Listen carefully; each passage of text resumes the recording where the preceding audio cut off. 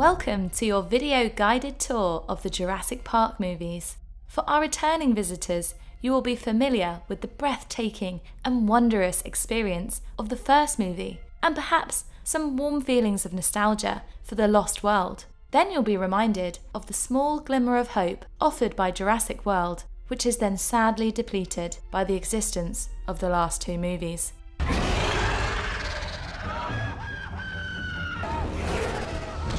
If this is your first time visiting the park, no refunds. Thank you for listening. Dr. Hausenberg will now take over as your personal tour guide through all of these wonderful and God-forsaken movies. And remember to add a like down below and watch without ad blockers so that Hausenberg can pay the voice actor he's hired. Wait, you said I was getting paid in advance? Whoa, what was all that crazy stuff about? Don't know anything about that last part she said, but what I do know is Jurassic Park, and all of the interesting films that came after it. It's going to be a long ride, so let's just crack on, shall we? Welcome to Jurassic Park. Do I dare describe Jurassic Park as a perfect movie? I'm going to be a bold boy and say yes. It's the perfect combination of everything that makes a movie an unforgettable and life-defining experience. The concept, captivating. Every dinosaur fan's dream world brought to life. How'd you do this? I'll show you. The characters and who they chose to play those characters, perfect choices were made. Could have been worse, John. A lot worse. The combination of CGI and practical effects, absolutely breathtaking, and a landmark of cinema history. Boy, do I hate being right all the time.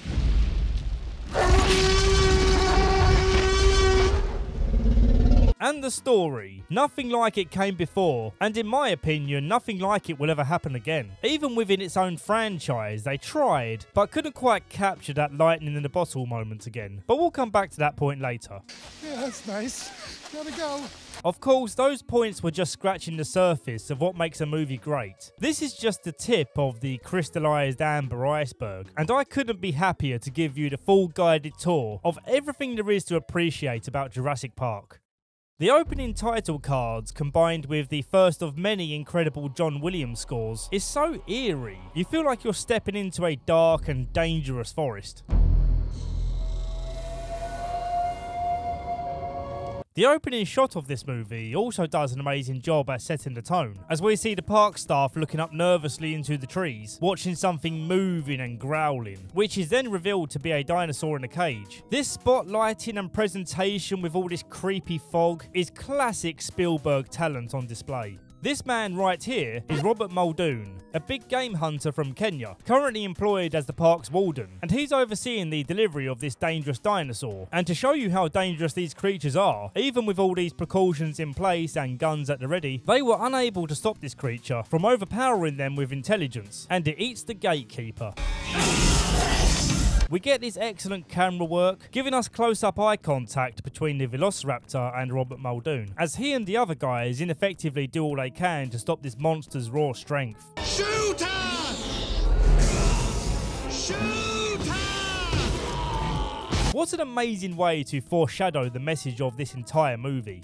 The park lawyer is forced to go to a dig site to speak with the foreman about a lawsuit that the park faces for the death of the gatekeeper. And the fact that John Hammond, the park owner, isn't here because he's spending time with his family shows his almost careless regard for formalities and due process, which we'll see more of when we get to know him. The lawyer explains that they're looking for two experts to give their sign-off on the park before it opens, so that the insurance companies will agree to give them further financial protection. But the foreman is more interested in this chunk of amber containing more dinosaur DNA.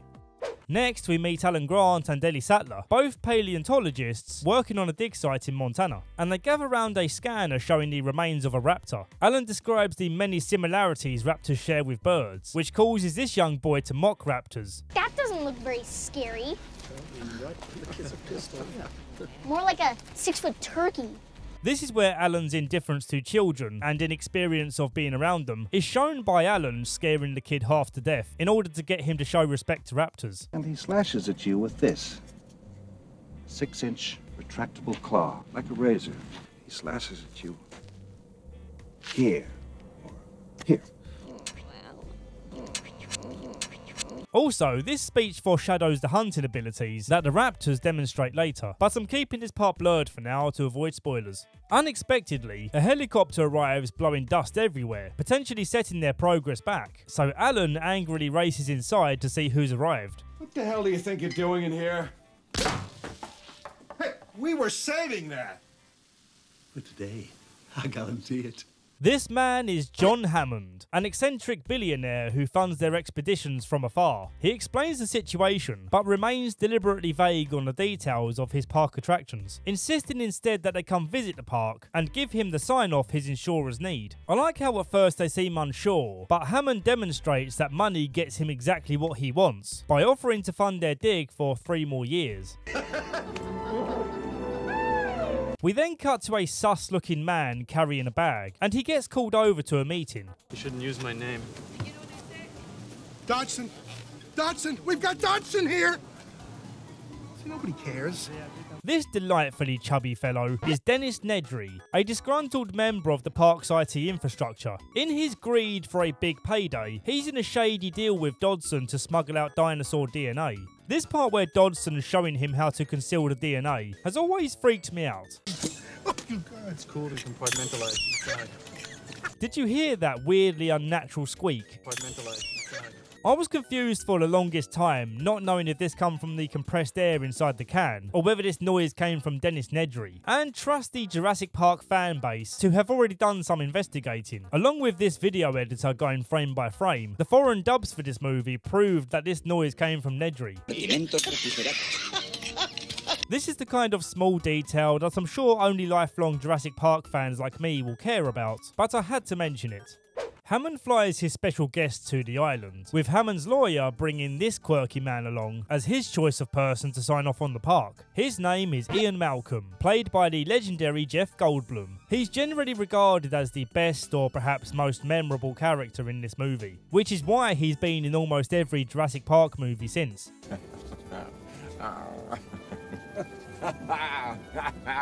You'll have to get used to Dr. Malcolm. It's made obvious why John didn't want him here, as they share a history of disagreements for John Hammond's different projects. They stop bickering as John gives his iconic introduction to the island. There it is.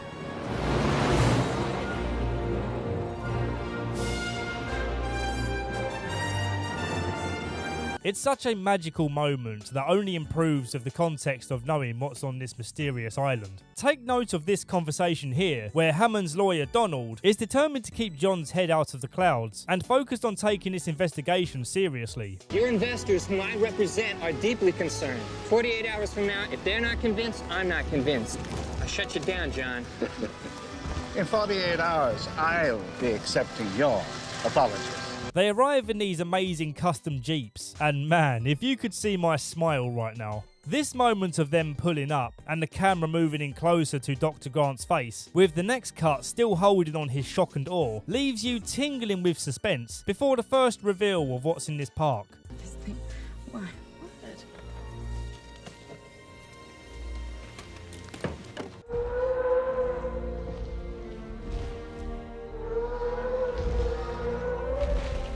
It's a dinosaur.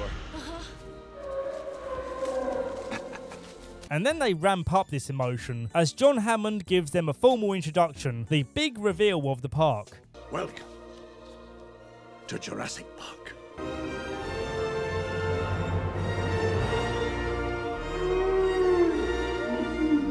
I really could go on to describe every detail of why this scene is absolute perfection. The reactions of each person, including the lawyer who is temporarily dazed into having his head in the clouds alongside John. We're gonna make a fortune with this place. And we have John's expression of tearful pride, the music, the editing, and we have to mention the CGI, which was groundbreaking at the time. It's just a privilege to exist at the same time as this movie. John ushers them into the visitor centre so he can give them the same presentation that other visitors are going to experience. This video that he's produced is set up in a way that suggests that he's going to be present for every single presentation, which is the least realistic thing about this dinosaur park. The presentation explains how the dinosaurs were made, using blood extracted from a mozzie preserved in amber and spliced with the DNA of frogs. It's a really fun part of the movie that delivers exposition in a very engaging way, and I love this wacky cartoon DNA guy and his stupid little voice. Sometimes, after biting a dinosaur, the mosquito would land on the branch of a tree and get stuck in the sap. And now, we can make a baby dinosaur. The automated tour takes them to a viewing window of the hatchery, but the tour carries on too quickly for these dinosaur experts, who cannot simply move on without seeing more. Can't do that. Can they do that? They barge their way into this very important room, just in time to see their first baby dinosaur being hatched. And straight off, Ian Malcolm is concerned about them playing God like this, suggesting that even though the dinosaurs are genetically altered to all be female, science can never fully control nature. You're implying that a group composed entirely of female animals will breed? No, I'm simply saying that life, finds a way. The tone of this movie finally switches from wonderment and awe to deep concern when Dr. Grant learns that the park has velociraptors. Robert Muldoon shares Dr. Grant's level of fearful respect, with the added rationale of witnessing firsthand just how deadly smart velociraptors are. The debate goes into full swing by lunchtime, with John Hammond at his wit's end, feeling like everyone in the room is against him. Our scientists have done things which nobody's ever done before. Yeah, but your scientists were so preoccupied with whether or not they could, they didn't stop to think if they should. You do feel bad for John. I can personally relate to the feeling that people are trying to crush your dreams by laying down cold hard truths and telling him that this idea of his will likely crash and burn. Throughout the whole film, you feel like you're watching an old man's dreams being stripped away, all because he acted too hastily to make it happen in his excitement of discovering the ability to make it happen. That's what makes this film so tragic in my eyes. Sure, the multiple deaths are sad, but nothing hits me in the feels quite like John Hammond's story. Now we have some levity after that soul-crushing conversation, as John's grandkids are here. We miss you. This is a rare example of where kids in a blockbuster movie actually add value and purpose to the character arcs, most notably for Alan Grant. Earlier in the movie, they had a playful conversation about having kids, where Dr. Sattler's eager for it to happen, and Dr. Grant isn't so sure. Even though he outwardly resists the idea, he demonstrates throughout the rest of the movie that he'd be a great dad. Small character details like this are largely missing from the later movies. You can really feel the difference. John instructs Samuel Jackson's character, Ray Arnold, to start the self-driving Jeep tour, and even he sounds anxious about doing this. Hold on to your butts. They arrive through the Jurassic Park gates, and you'd expect them to be seeing dinosaurs straight away like you do in a zoo. But instead, right away, we can see a problem, in that these dinosaurs live in very generously spaced enclosures, and so the first dinosaur on their tour, the Dilophosaurus, is nowhere to be seen. Now eventually you do plan to have dinosaurs on your dinosaur tour, right? Hello? I really hate that man. John Hammond forgetting the golden rule of zoos is that you need to squeeze these stupid animals into tiny, unnatural spaces so that we humans can gawk at them and bang on the glass loudly to scare them. As the tour continues, John approaches Dennis about some minor coding errors he made, and Dennis pushes back by saying he's not paid enough. Oh, you're right, John. You're absolutely right. You know, everything's my problem. I will not get drawn into another financial debate with you, Dennis. I really will not. During their squabbling, Muldoon tells them to be quiet because the tour is about to enter the T-Rex paddock. But again, it was anticipation for nothing, as the T-Rex is also nowhere to be seen. You'll notice that we're about 50 minutes into the movie, and we've yet to come face to face with any deadly dinosaur. We were teased at the start with the raptor, and the movie continues to keep us waiting, which makes the later scenes when they do appear so much more special. John attempts to lure the Rex out with a goat, while Timmy and Sister Lex look on. He's gonna eat the goat? Excellent. What's the matter, kid? You never had lamb chops? I mentioned this goat scene because it leads to a cool jump scare later. Where's the goat? Continuing on, Alan decides to suddenly leave the car when he spots something going on in the fields, with Ellie following him seconds later. They find a sickly Triceratops being investigated by a park ranger, and the emotion that overcomes Ellie here is very authentic to me. Alan Grant doesn't cry, but his reaction feels equally real to me. God, Ellie, she was my favorite when I was a kid. Now I see her, she's the most beautiful thing I ever saw. To investigate the cause of the Triceratops illness, Ellie says they should find its poo to see what it's been eating. And this next bit is by far the most memed part of the movie. That is one big pile of shit. As John feared, a tropical storm has stayed its course towards the island, so the tour has to be cut short. This storm also changes Dennis Nedry's scheme, as the boat he was going to leave the island on with his stolen DNA is having to leave early. Dennis nervously comes up with an excuse to leave his desk, while timing the security system's configuration. Look how these two scenes are edited together.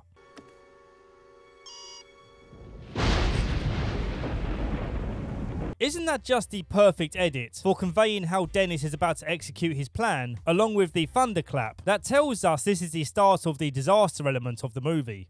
Dennis gets to work, stealing the valuable DNA samples from the cold embryo storage. Not sure what a Stegosaurus is, must be a close cousin of the Stegosaurus. With Dennis on his way to the boat, the team start to realise that Dennis has shut down some vital functions of park security, and they can't get the system back online without him, as he initiated the program to make it this way. You didn't say the magic word. Please! God damn it! Hate this hacker crap!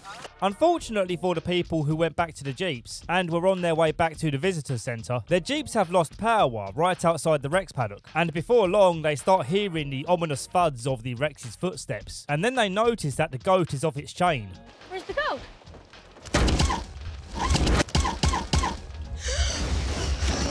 This part where we see the Rex testing the fence, seeing it's no longer powered and then popping its big old head up, is really awesome.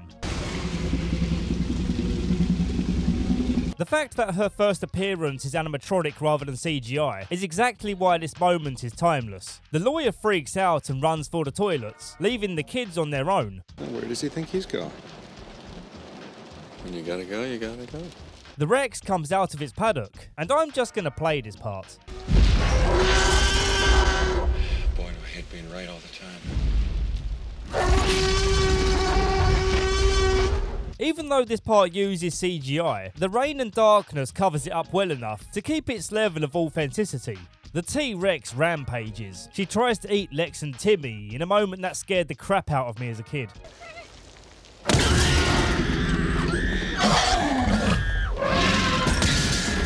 And then she eats the lawyer in a part that will always be funny.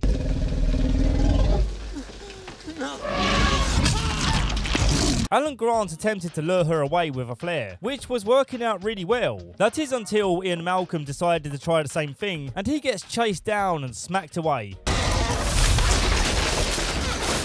With Timmy stuck in the upturned Jeep, Lex and Alan sit as still as they can to not alert the Rex to where they are, going off the theory that the Rex's vision is based on their movement, which I don't know if this is based on any real life research, but honestly, who really cares? It makes for a good movie scene. Rex pushes the car around, which forces Alan and Lex to rappel down into the enclosure, even though in a previous shot, it was suggested that the paddock is floor level, but that kind of continuity error doesn't really bother me. I still believe this movie to be perfect. The Jeep gets pushed into a tree, so Alan has to go rescue Timmy, and both of the kid actors here do a terrific job. Lex looks petrified at the idea of being left alone for a minute, and Timmy does a great job at looking like he's in a state of shock after what just happened.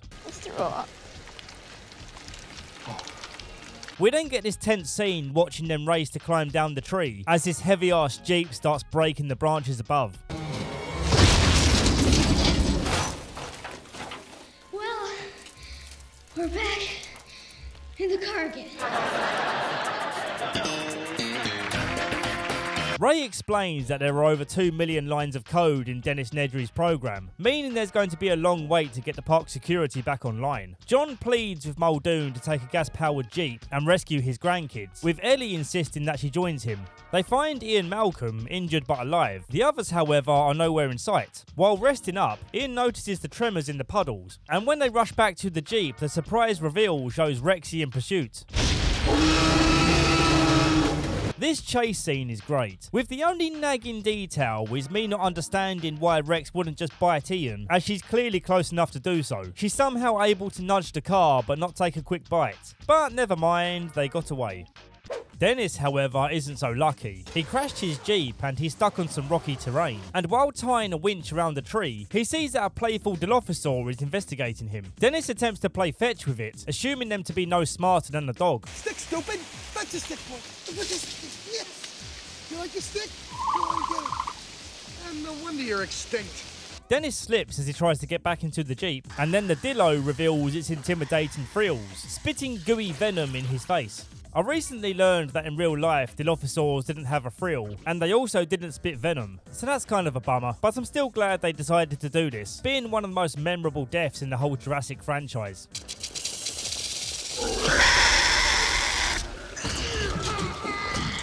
The movie lightens up for a moment as Alan and the kids watch the brachiosaurs grazing, high up in the safety of a tree. A nice moment seeing Alan taking on the role as doting protector, who says he will stay up all night if it makes them feel better. We of course have this corny scene where Timmy tells his dinosaur jokes. What do you call a blind dinosaur? I don't know. What do you call a blind dinosaur? Do you think he saw us? And the gross out scene where Lex gets sneezed on. And this part of the movie was clearly catering towards the kids watching this, but the overall charm it adds to the movie is undeniable. Ellie spots John comfort eating ice cream as he sulks about his dream turning into a nightmare. This conversation is crafted beautifully as we continue to hear John talk about how he can correct his mistakes, and he reminisces about his creations in the early days. Ellie, however, wants him to wake up to reality, talking in the here and now, bringing the conversation back to something more important than the hopes and dreams of an old man, the safety of their loved ones who are still very much in danger. When we have control again. You've never had control, that's the illusion. I was overwhelmed by the power of this place. I didn't have enough respect for that power, and it's out now. The frustration of this conversation bringing tears to her eyes. This scene serves a humbling reminder how creative ambition to fulfill your self-imposed purpose in life can suck you in to the point of neglecting the people in your life. The next morning, Alan finds a nest with broken eggshells, making Ian Malcolm 100% right about life finding a way. Even though the dinosaurs were genetically modified to be female, they patched in DNA from a frog type that has the ability to change sex. Speaking of Ian Malcolm, here he is in the movie's second biggest meme. This shot adds nothing to the movie, but I guess they figured that the guys watching have their dinosaurs, death and destruction to enjoy, so better throw in something for the ladies to enjoy too. Ooh. With no other option left, John tells Ray to shut off all the power in the park to stop Nedry's program and reboot the system back to normal. Hold on to your butts. The mains power is restored, but the breakers have all tripped, meaning Ray has to go and manually flip them back on. Sounds easy enough, but the breakers are located in the maintenance bunker on the other side of the raptor paddock. Ellie and the others hunker down in the first aid bunker while they wait for Ray to definitely return. Muldoon isn't messing around and won't let Ellie go on her own to check on Ray. Something went wrong. I'm gonna go get the power back on. You can't just stroll down the road, you know? This next moment where we see the raptors have broken out still gives me the chills, because we all know what's coming. They can see a path through the jungle to the maintenance bunker, but Muldoon says the game is already over, as they're being hunted by the raptors. And like the absolute bro he is, he essentially sacrifices himself to let her make a run for it. He feels somewhat confident that he can get the first shot, but then... Clever girl. Ellie makes it to the bunker, but Ray Arnold is nowhere to be seen. As she begins to flip the power switches back on, Alan and the kids are climbing over an electric fence, which just so happens to be the last switch on the panel. Classic movie suspense stuff. Alan urgently calls for Timmy to jump as the warning sirens are sounding. Subverting my expectations the first time watching this, Timmy doesn't jump in time and gets electrocuted. But luckily, after a tense minute of no breathing, Alan brings him back to life. Good boy. Good boy. Ellie is celebrating bringing the park back online, but then suddenly... she manages to get away from the raptor for now, and then she thinks she's found Ray alive and well, but nope. Alan takes the kids to rest up in the visitor centre while he finds Ellie, and this starts what is probably most people's favourite part of the movie. Lex starts trembling when she can see a silhouette of a raptor on the other side of the wall.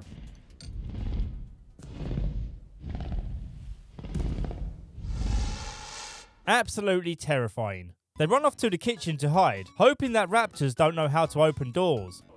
Oh no. This whole kitchen scene is so well choreographed and tense. On first watch, you really do feel these kids are basically doomed. And perhaps in reality they should be. But I'm willing to suspend my disbelief, even at the point where Timmy outruns a raptor to lock it in a freezer.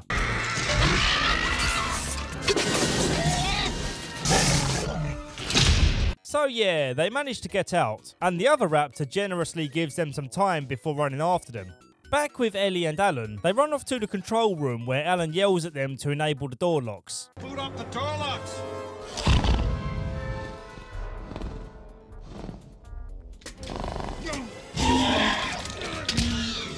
It was established earlier that Lex is a quote-unquote hacker, because this is a 90s movie, where anyone remotely computer literate was labelled as a nerdy hacker. While the grown-ups struggle with the door, Timmy flaps about like an injured pigeon, and Lex gets to work hacking the system, so they can get the security door back online. And when everything is back online, they phone John to tell him the good news. But it's not over yet. It's gonna come through the glass! They manage to escape into the lobby, but the raptors are still on them. It looks like certain death. But then the T-Rex, who made no sound on the approach, crashes in and takes on the raptors.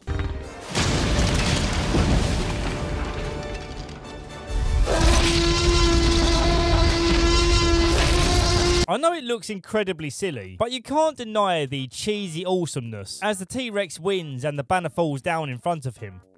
John Hammond finally accepts defeat, and it makes me tear up a bit as he's ushered into the helicopter, with him walking away from the helicopter momentarily to remind you that this island was his pride and joy, and this is a time of great loss for him, leaving him in just as much shock as everyone else. He stares mournfully at his crystallised amber, while the piano rendition of the Jurassic Park theme plays. Ellie and Alan share loving smiles, seeing him transformed into a surrogate father to these kids. And then they fly off into the sunset. What an amazing movie. Hopefully you can see why I spent longer than usual talking about it. And if not, I'm sure the movies to come will prove why it's necessary to praise this one so much.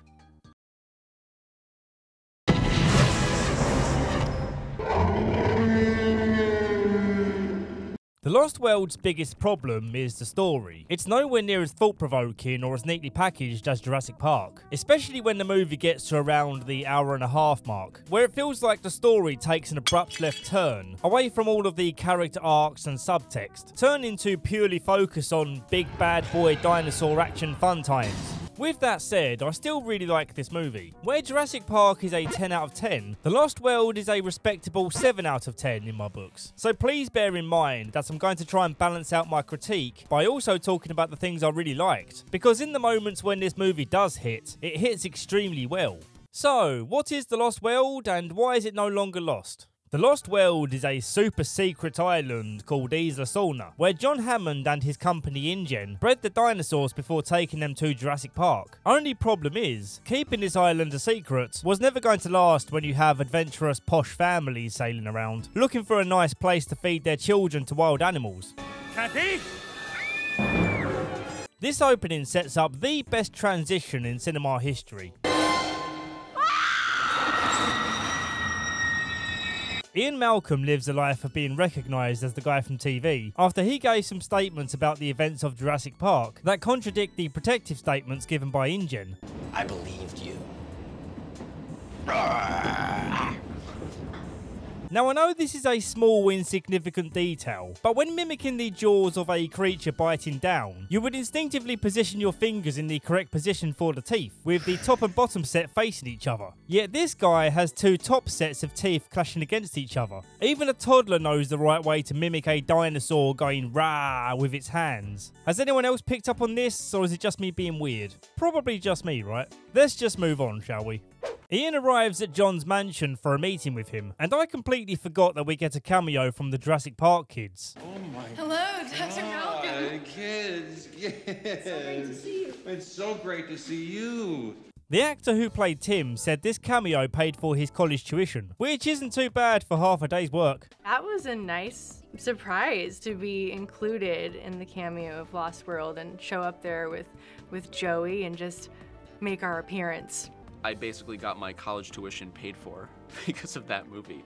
And so it was this like little special gift kind of that I was given. This cameo is an example of why buying physical copies of movies is important for appreciating film. Like I said before, I want to make sure I'm being as fair as I can be to the sequels in this franchise, and showing you lovely stories like this from the bonus material helps us to appreciate the real people behind this Hollywood product. And I'll be showing some production material as we go along to appreciate the impressive technical feats where they deserve to be highlighted.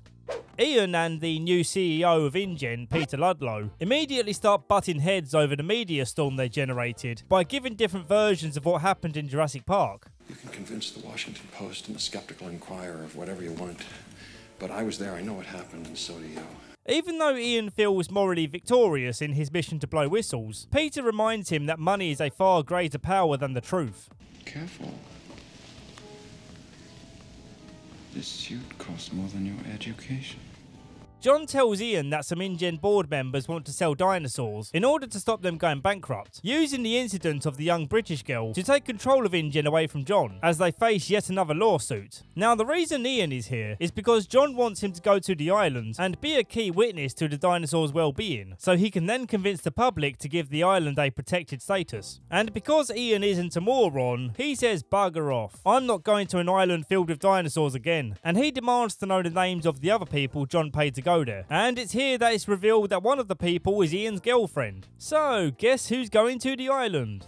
You guessed it, it's Vince Vaughn. And yeah, of course Ian's here too. Vince is a videographer and a member of Greenpeace, not because he loves his planet, but because he loves women. 80% female Greenpeace. Noble. Yeah. Only a criminally desperate man would throw paint on Price's artwork just for a chance at landing some unwashed puss. The other guy on the scene here is Eddie, a field equipment specialist. Not much to be said about this character, he's just kind of a chill guy. I sure hope nothing terrible happens to him later. Ian breaks the news to his daughter from a previous marriage that he's going away for a while, and she gets all pissy about it, saying he never spends any time with her. You like to have kids, but you just don't want to be with them, do you? Hey, I'm not the one who dumped you here and split for Paris, so don't take it out on me. If you're sitting there thinking this part of the story isn't as exciting as Jurassic Park was, well, all I can say is... You're right, you're absolutely right. As a kid, I was really jealous that Kelly got to wander around this high-tech trailer. I'm not going to BS you, I'm still jealous. This trailer is an iconic set piece in the film, and we'll see why later. We get a fairly cliche but albeit cool transition of Kelly looking at the map of the place we cut to, and you can't help but love the fact that these islands are called Las Cinco Muertes, which translates to the 5 deaths, meaning that John Hammond willingly built his park and Site B on islands that come with a warning label. They use the GPS tracker to find Sarah's phone and find that she's not there with it, so they call out for her before being rudely interrupted by some stegosaurs.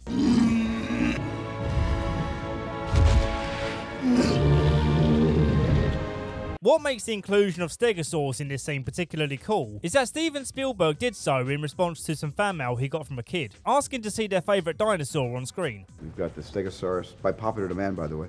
Really? Yeah. Because of the fan mail for the first movie, so many kids said, I wish you had a Stegosaurus. Nick goes in for a better camera angle, and right next to him is Sarah. Hey, Nick! Sarah's really unfazed by Ian's concern for her being here, and instead is dizzy with anticipation about seeing more dinosaurs. I like how not even his girlfriend took his first-hand accounts from Jurassic Park as any kind of deterrent from coming here. Sarah goes in to pet baby Stego, and who can blame her? I'd trade in my cat for a baby Stego. Oh, I'm only kidding, Willow. I'd never trade you in. Her camera goes berserk, and so does the baby Stego, putting Mama Bear in protective mode. Sarah then goes on a rant about their purpose here, and I think she's suffering from short-term memory loss. I don't like that. Dinosaurs can pick up scents from miles away. We're here to observe and document, not interact. We're here to observe and document, not interact. They rush to base camp to put out a fire, and find that Kelly snuck on board and was cooking for them. So make that 2 people in Ian's life who didn't take his experience seriously. We get some more insight into Ian's personal life, as Sarah explains how she feels abandoned by him when she's needed him before, which echoes how Kelly feels. Or why not rescue me from that dinner with your parents that you never showed up for? Why not rescue me when I really need it? Actually be there. So in fairness, it's now understandable why Sarah felt she wasn't too important to him. They hear some rumbling from above and see that InGen are flying a load of heavy-duty vehicles in, suggesting that Hammond sent in another team for some reason. But it's soon apparent this new team is here against Hammond's wishes, as they came here to hunt down and capture dinosaurs.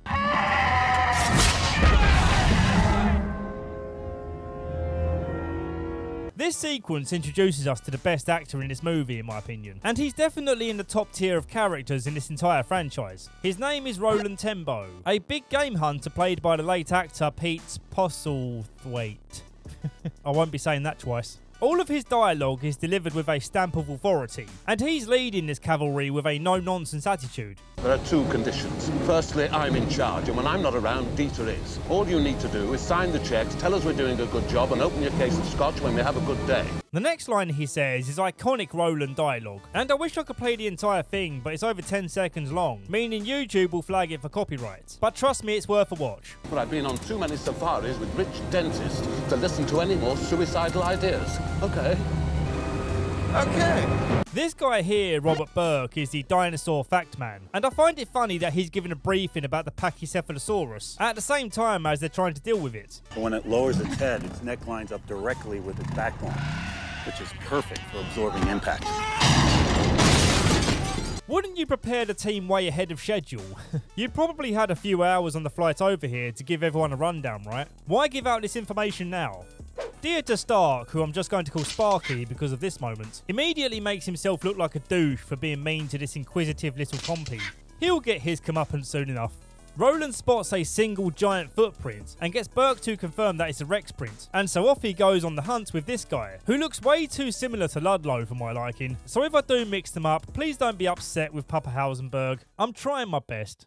Speaking of terrifyingly large daddies, Roland comes up with a plan to lure the male Rex away from the nest by kidnapping the cub. Is a baby dinosaur called a cub? Okay, Google tells me they're called hatchlings, but I don't like that. I'm just going to keep calling them cubs, it's way cuter. So, let's move on to some fun time action. Ludlow is giving a live streamed pitch to investors for a new version of Jurassic Park. This time it's going to be safely located in San Diego, rather than Satan's Spit Bucket, or whatever these islands were called. During this sales pitch, Sarah and Nick are going around unbolting the cages to all the dinosaurs, and this live stream meeting gets obliterated by a trike.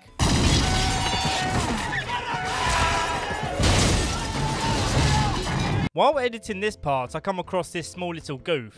Look at the cameraman as the Triceratops comes through the tent. You see there's a wire that's coming from the back of the stuntman here. And watch what happens as the trike comes through. The wire pulls him, yanks him out of the way, which I wouldn't have noticed if it wasn't for these other two here, who are just like moving normally. But for whatever reason, the whoever choreographed this scene, I'm assuming Steven Spielberg, decided have one guy just get yeeted out of existence. It's a fun little goof. A flaming car is somehow sent as high as a tree, causing Roland and RJ to bail out. Upon discovering the cut padlocks, we get another great line delivery from Roland. What's going on? Isn't it obvious? We're not alone on this island. Nick and Sarah rescue the cub and bring it back to the trailer so they can perform first aid. And this thing is wailing like an N64 Mario falling to his death. Ian tries to talk some sense into them, like that's ever worked before. And he's also trying the radio for a rescue boat, but just getting a confused, angry Latina on the other end. Enrique, ¿estás con una mujer? No, not Enrique. It's Ian. Malcolm, are you on the boat? Enrique? No, is this the boat? Enrique? ¿Dónde estás, Enrique? No, a lady. Enough. Wrong frequency. Kelly starts freaking out and says she wants to go somewhere out of reach of the T-Rex. Luckily, Eddie has a machine called a high hide, because it's high and you hide. And you're high while you're hiding. Bruh. I don't understand how this machine's supposed to work. It appears to be a metal cable wrapped over a branch with a cage attached to it, and they use a winch to take it up and down. But I've got some questions. Like, how do you pre-test the strength of a branch that's holding you up there? Wouldn't it instead just be safer to attach a ladder to a tree, and then all you have to do is climb up it and you're safe? Roland had the right idea with this type of platform, but those safety concerns will have to wait for now, as an angry Rex has found its empty nest. Ian calls ahead to warn them, but they don't answer. So he puts on his hero cape and descends to the floor. And when he gets to the trailer, we get the absolute best part of this movie. Mommy's very angry. Mummy and Daddy don't take too kindly to their kid being napped, and Sarah comes out with some stupidly obvious dialogue to set up a comedy line for Ian. They came for their infant. Let's not disappoint them. Luckily, everything else about this scene is awesome. I'm really glad they used the animatronic Rexes in the close-up shots. Even Baby Rex is a cool animatronic, which apparently was super complicated to control. That was a difficult one because Vince Vaughn had to actually be holding it while it was moving and acting and everything. So we had to hide this huge umbilical that was operated by puppeteers. It's a common tactic in movie making, but then making it rain super heavy really sets the tone well. And I like the setup of having a phone either side, so we can switch between the trailer and the high hide, where Eddie can communicate the information that the Rexes are returning to the jungle. But then Sarah goes on to explain that she now understands parental instinct. But Ian, an actual parent, knows from experience that Rexy ain't gonna let this slide. Hang on, this is gonna be bad. The Rexes begin pushing the trailer off the cliff, and it's such an exciting scene, especially when Sarah falls down onto the window and it begins to crack. I don't know why the Rexes gave up pushing the trailer before the task was complete. Maybe their comically little arms got tired. I don't know. But yeah, the sound of the glass cracking, the genuine sound of fear in her cries. God. Oh God, please. It's all great cinema. Hands up!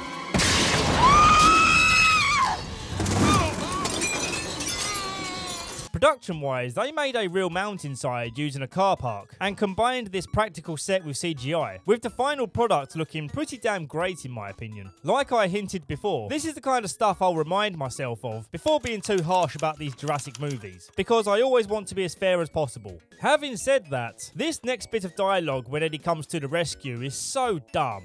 What do you need? We need rope. Rope! What? Anything else? Yeah, 3 double cheeseburgers with everything. No onions on mine. Yeah, sure, it's funny, but you're a sneeze away from fully sending this trailer down the cliff. You might not want to be playing around with your limited time. Eddie secures a rope for them to climb, but the trailer begins slipping in the mud, so he hooks the trailer to his Jeep and starts tugging away with the fury of a lonely Kuma, determined to complete the mission, even when the Rexes come back for a second time. The trailer comes back a little thanks to his efforts, but poor Eddie gets tossed in the air and pulled apart like a Christmas cracker. The trailer goes down, keeping our heroes perfectly in the centre so they conveniently don't get clipped. Even more fortunate, Roland and his crew have arrived on the scene to help them up. See, if they were pure villains, they would have cut the rope in revenge for what they did earlier. But they're simply people with different values in life, by placing no value on animal lives beyond what they can sell them for. Hell, I'm not complaining. I picked up a sweet deal on a baby Rex's head. I can still smell the mother's tears. The two groups immediately clash over their differences, but Sarah's quick to alert them to the possibility that the Rexes will likely consider this area a new territory, as the scent of their baby is still here. Ludlow says they need to make their way to the communication centre to call in the helicopters, but the problem is the communication centre is where the velociraptors are. Why they didn't build such an important place on the outer parts of the island, where all the friendly herbivores are, mystifies me. But this is a movie, and we need a challenge to face, so... Right, this is all very thrilling, but I say we should push on to the village.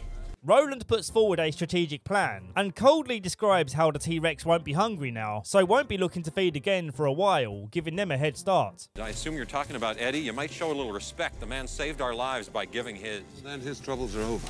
My point is that predators don't hunt when they're not hungry. They take a 5-minute break deep in the forest, and Sparky wanders off to take a piss. But he doesn't just choose to go in some trees nearby like a sensible person. He goes way too deep. which maybe you would understand if he had embarrassingly potent diarrhea or something, but the man's just taken a quick leak. Why not just pee next to your guy friend? He doesn't care. He might even be into it, I'm not gonna judge. Sparky hears a tiny little dinosaur chirping and decides that's reason enough to panic and go searching for it. He gives it another little zap for sneaking up on him, and now the idiot's got himself lost in the woods. Hey, Carter! I got turned around in here. He slips down into the shallow stream and gets jumped by a gang of compies. He wins the initial struggle, but then as he goes to run away, he gets jumped on again and killed out of view.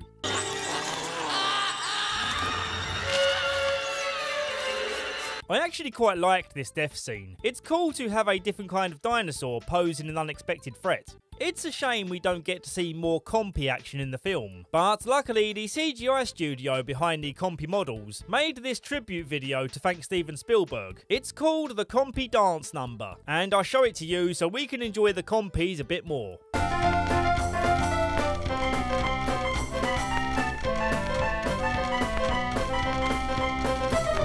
Okay, I'm done enjoying them now. Later that night, the group takes a few hours to sleep, and as Ian is keeping watch, he notices some very familiar tremors. Sarah hears it too and shudders at the realisation that her jacket is covered in the baby Rex's blood. Normally, I would let this slide as an oopsie doopsie moment, but less than 24 hours ago, she was talking about how powerful a T-Rex's olfactory range is, and she even mentions that the baby Rex blood on her shirt isn't drying due to the humidity in the air. So it seems a little silly that Sarah as an expert would overlook this detail. Aside from that, I really enjoyed the suspense of this scene.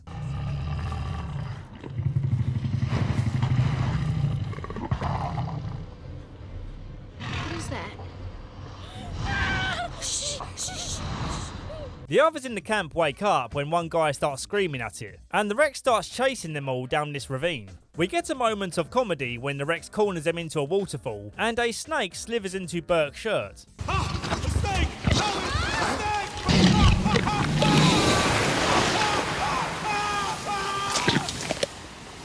Wow, that's some juicy apple he bit into.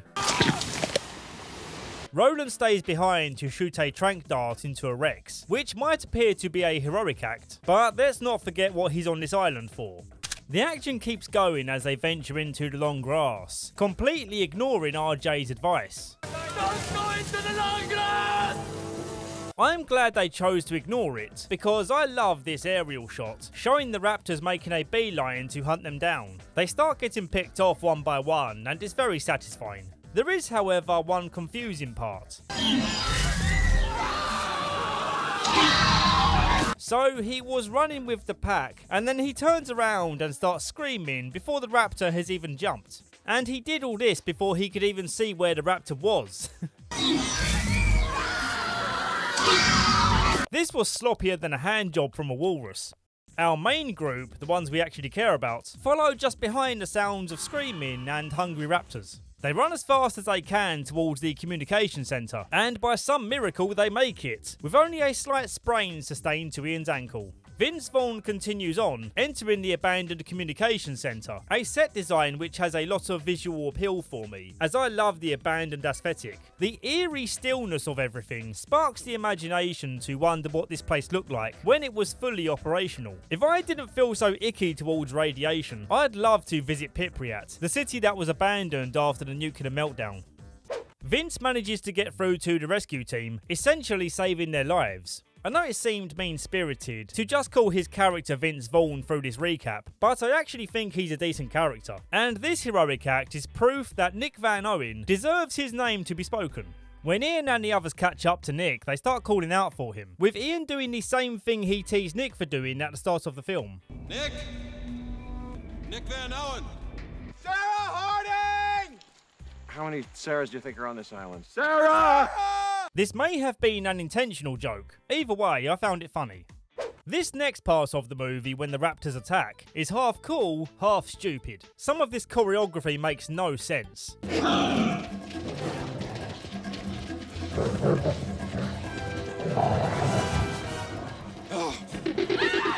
Like, why are you running away from the raptor, only to then circle back round towards it? Ah, who could have foreseen this happening? I can't believe he saw us. A cool bit of choreography is when the raptor's facing off against Ian in the petrol station. And then we're back to the bad stuff again. With a scene that everyone craps on, and I'm about to pull my pants down and crap on it too. Kelly uses her gymnastic skills to boot a raptor through a wall and onto a spike down below. Hey, you!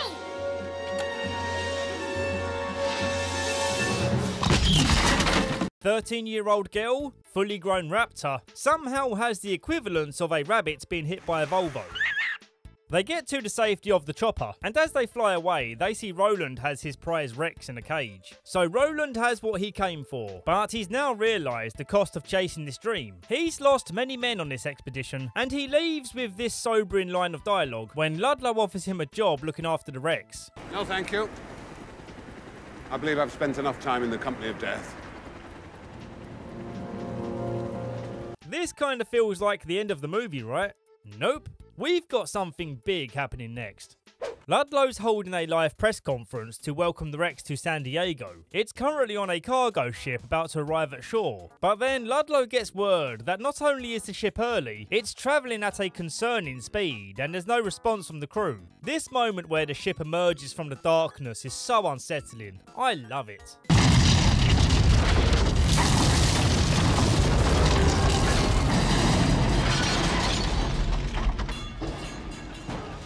And this unsettled feeling carries on as they board the ship to see what's going on, finding no one on the top deck. But there is a severed hand which is still holding on to this button.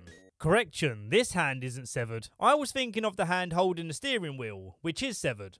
And when this button gets released, boom! Rex in the big city moment. This T-Rex roaring at the city of San Diego is iconic. Say what you want about this movie, but this is cinema history we're witnessing. Although this moment is preceded by something that's always bugged me. See if you can spot it.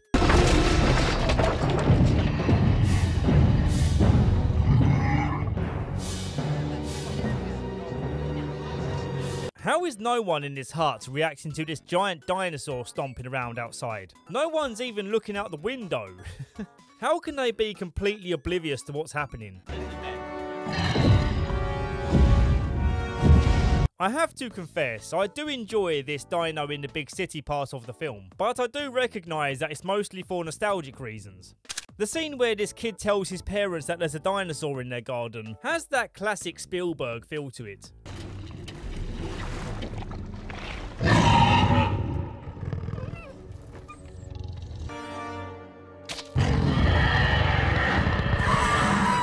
It's all good fun to watch, and I simply can't deny that I'm enjoying watching this again. Thinking with my critical hat on though, this part of the movie does feel like it's stretching out the story, just so they can add in some blockbuster type action. Remember that with the first movie, we had the amazing storylines of a select few characters, whose stories all intertwined with John Hammond chasing a dream. The dinosaur parts worked alongside the story in a neatly packaged screenplay. With The Lost World, we almost achieved that, with Ian struggling to be a responsible father and a supportive life partner for Sarah. And we could have had a cool moment where he realises that his hectic lifestyle needs to settle down, and he reprioritises family time over dinosaur time. Roland had a good story arc, but I still feel like that could have been extended out a bit to demonstrate his emotional journey, rather than just cutting from him being a cold hunter to suddenly being a man who's humbled by his experiences. But that gets all left behind so we can have a cool Rex in the big city sequence. Hopefully you get where I'm coming from, but remember this is just my opinion I'm expressing here, and I welcome you to leave your disagreements in the comments. Ian and Sarah locate the cub that was also brought back, and they take it to the cargo ship to lure Daddy back to the place where he was being held before. And because Ludlow is a crazy man, he decides to try and get baby Rex back out of there because he loves money and the baby Rex is worth a lot of it. But Big Daddy shows up and feeds Ludlow to his young one. With the Rex in position, Sarah tranquilizes it back to sleep, and the day is saved. We get a sweet moment seeing Sarah, Kelly and Ian all sleeping on the sofa in the safety of their home, and this moment of calm is accompanied by John Hammond giving a speech on TV about how they should leave the dinosaurs alone in their new habitat. These creatures require our absence to survive, not our help. Okay, so that wasn't a perfect film, but at times it was still pretty good. And now we come to a film that I don't believe I can praise in any way. Let's see, shall we? Jurassic Park III. It's not a bad movie, it's an okay movie, with a few good moments and a few laughable strange choice moments.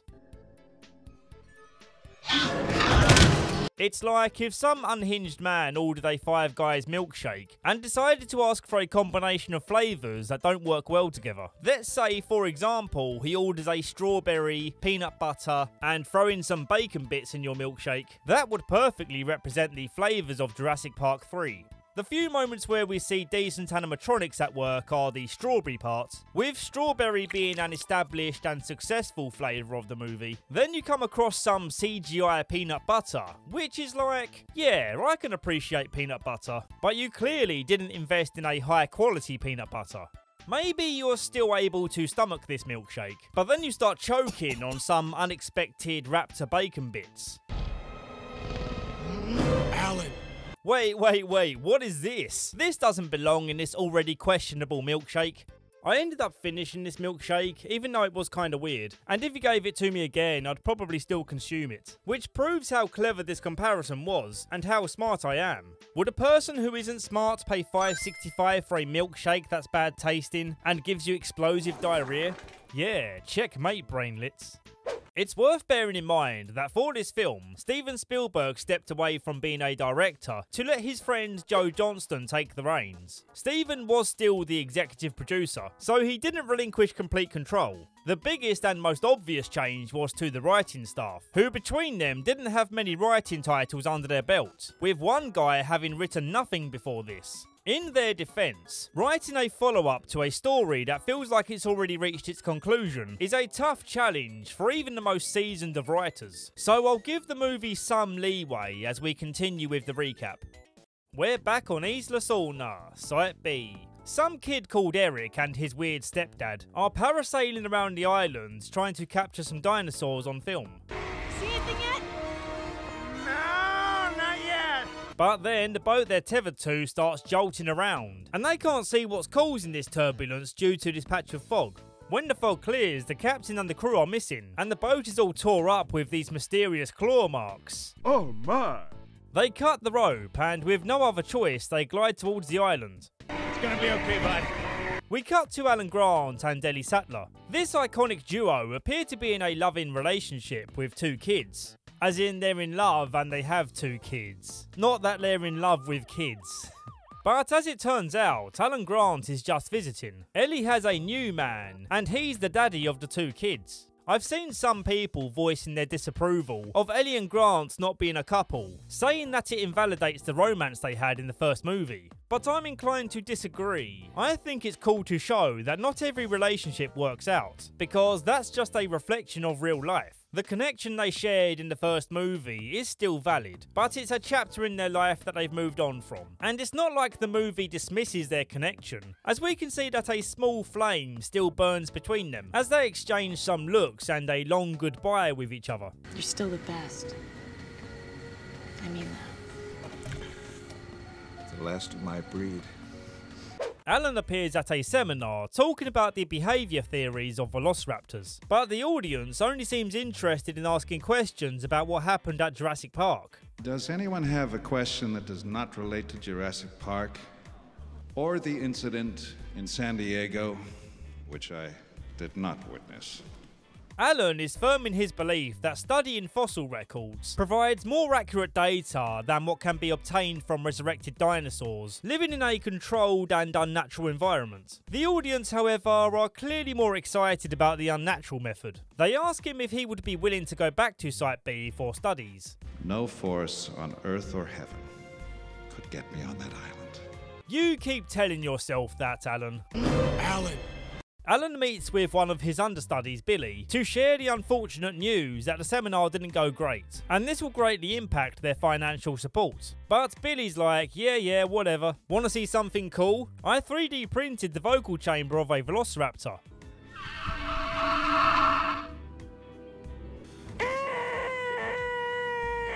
Yeah, you know this is going to come into play later.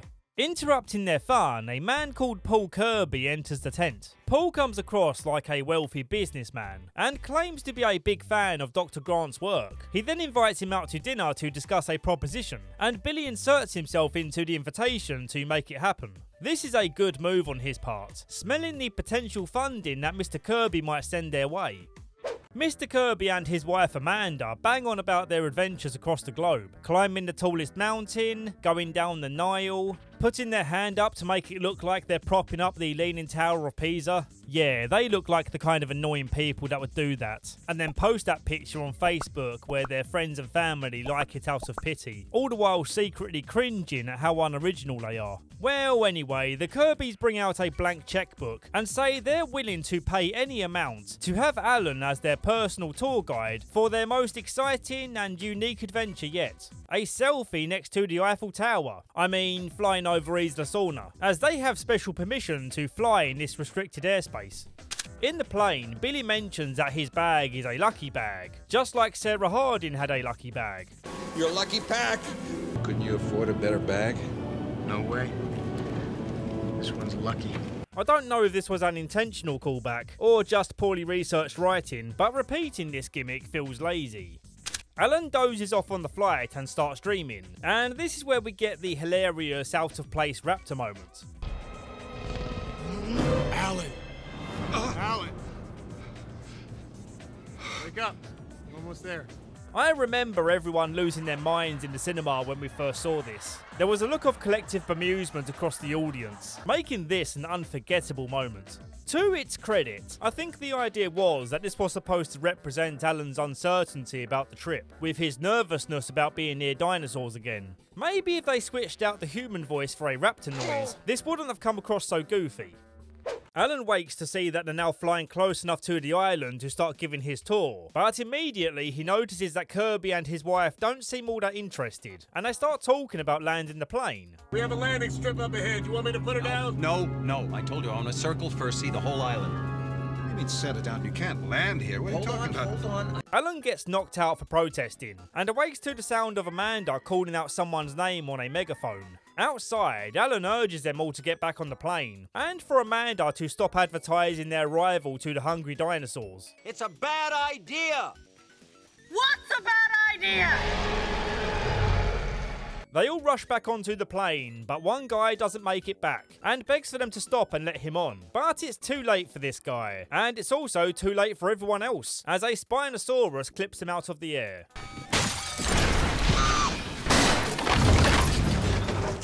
The following scene is one I quite like. We get an animatronic Spino trying to reach into the plane and scoop out the yummy humans like pick and mix. It manages to grab one of the pilots, and then it starts rolling the cabin around like a dog playing with one of those treat dispenser toys. And honestly speaking, this camera work for the rolling close-up shots and the use of dummies in place of actors makes for a pretty convincing scene.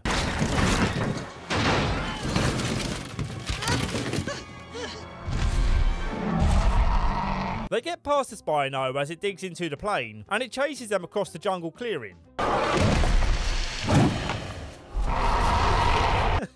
don't want to say the CGI is bad or anything, but for shots like this, the animatronic would have been a better choice. They think they're in the clear, but then they stumble across this Rex nest. Alan! Rexy then chases them into the path of the Spino, which causes these two titans to enter a deathmatch.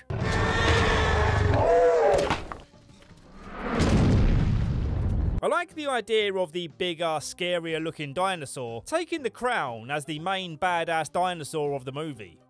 Alan punches Kirby into a tree and demands to know why they really brought him here. And it turns out these two are Eric's parents, who mistakenly thought that Alan had been to this island before. Alan turns off his anger towards them in the grim realization that it doesn't really matter, as they are all likely going to die.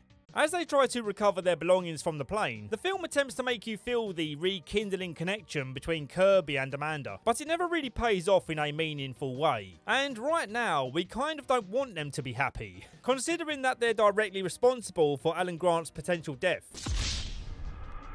It would have been cool if at the end of the movie, Kirby sells his business to spend more time with the family, and then he sends the money to Alan Grant's organisation as an apology. That would have made for an experience where we see Kirby redeem his character in a meaningful way. I realise I just spoilt the reveal of their son still being alive, but come on, there's no way anyone wasn't expecting him to still be alive. When they see Kirby struggling to put on his backpack, they suspect that he might not be the adventurer he made out to be. Mr. Kirby, tell me, when you climbed K2, did you base camp at 25 or 30,000 feet? 30,000 feet. We're pretty close to the top. You're about 1,000 feet above it, actually. No, that's a common mistake. Also, he's no fat cat business tycoon. He owns a kitchen/bathroom supply store, and it's super funny that he offers Alan a new kitchen in place of cashing that check he wrote. Here we are in the worst place in the world. We're not even being paid.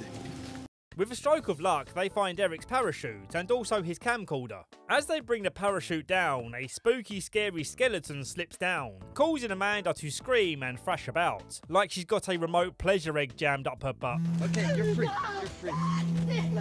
Honestly, I didn't even need to make that joke. Her flailing around like this is funny enough on its own. Okay, you're free. You're free.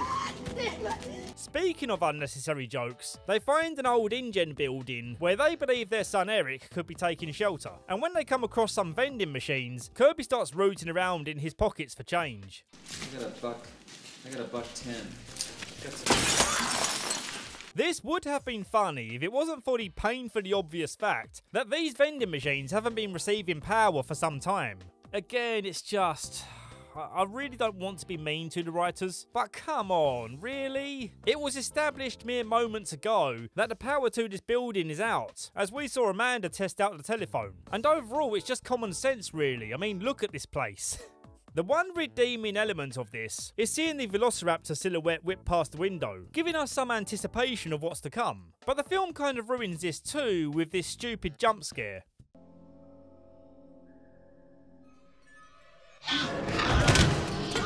Oh god, this isn't how intelligent animals behave. They're not aware that they're being filmed for a horror scene. The raptors chase them across the building, and the humans manage to trap one behind a door. He's calling for help. I like the idea of the raptors' communication being presented as a language that we can try and follow along with. And if it wasn't for this stupid jump scare moment, I'd have said the raptors were pretty great in this movie. Nowhere near as great as the first, but we've got to give them credit for trying something new. They get chased back into the jungle, and the guy called Udesky gets picked off from the group. Kind of a shame, he seemed like a cool guy. He said we needed someone who'd been on the island before. Yes, but I did not tell you to kidnap somebody. The raptors cleverly keep him alive so they can bait in the others to try and help. But when that trap fails, they break his neck and move on. Alan gets snuck up on by a raptor before being surrounded by the others. But then a smoke grenade is launched in by a small person covered in camo stuff. They lead Alan to the safety of an old truck. And oh my god, it's Eric. I cannot believe he's alive. I am shaking and also crying right now. I find his lack of reaction to the idea that he might be saved from the island a little bit odd, but I'll let it slide because of how cool this set piece is. He's been surviving in this half-submerged truck in the middle of this swamp area, living off tinned food. All of this has a post-apocalyptic aesthetic to it that I absolutely love. There are many questions we could ask about how he was able to survive like this, and when Dr. Grant finds a jar of dinosaur piss, he has a question of his own. This is T-Rex pee. How'd you get it? You don't want to know. Yeah, but we do need to know though. As the evening goes on and Billy continues calling for Alan, the Kirbys talk about their admiration for each other while they both feel guilty for this situation. But like I said before, these two never redeem their actions towards Alan, so we still kinda don't care about them. Before we move on to the moment where Eric reunites with his family, I feel it's important to give some credit to the set design, as they built an entire forest inside a studio, and they made it look as if the forest runs really deep, with some clever lighting choices to deliver the illusion. It was an optical illusion even when you stood there and looked at the jungle. It looked like it was much deeper than it was. So, how does Eric find his family? Well, he can hear his dad's iconic ringtone going off in the distance. I knew it! My God. It's a lovely moment. I've got to admit I felt warm inside. And it's probably because I can relate to growing up with parents who split. A pretty common situation that a lot of people can relate to, even though they likely split for good reasons. As a kid, it's hard for you to understand. And you want nothing more than to experience this moment right here, being all back together again. Let's get back to the funny stuff. Mr. Kirby explains that he hasn't had his cell phone since the plane crash. He lent it to the pilot guy who got eaten. He must have had it when he...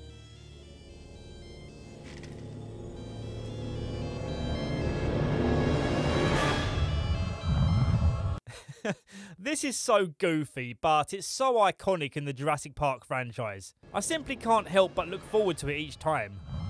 The Spino chases them, but they make it through this perfectly human-sized hole in the fence. And so it appears that the Spino gives up. But then... they make a beeline for this hut on the edge of a cliff. And for some reason, this Spino is unable to bust down the doors. Like we didn't just see it a moment ago smash through this giant steel fence. It's a detail I refuse to let go of. Billy's insistent that Dr. Grant gives him his bag back, and it's revealed that in a scene earlier on, he stole some raptor eggs. He rationalises it by saying that these 2 eggs would make them enough money to fund their dig site for a very long time. Dr. Grant is very disappointed in him and delivers this cold jab. As far as I'm concerned, you're no better than the people that built this place. As he's about to drop the eggs out the window, he realises that the raptors have been chasing them this whole time because they have the eggs. What if they catch us with them? What if they catch us without them?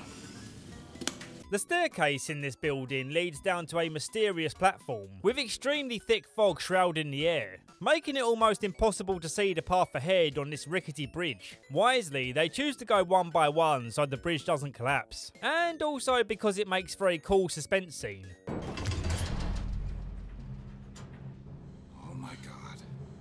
What is it? It's a bird cage.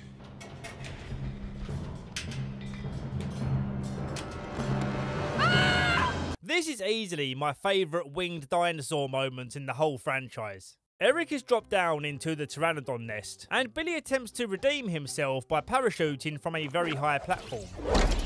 He manages to rescue Eric as he gets low enough to drop him safely into the water, but unfortunately he gets snagged on the rocks, and the Pteranodons are swooping in for the kill. Oh man, I'm really tired of saying Pteranodons. I'm switching up the name to Angry Flappers.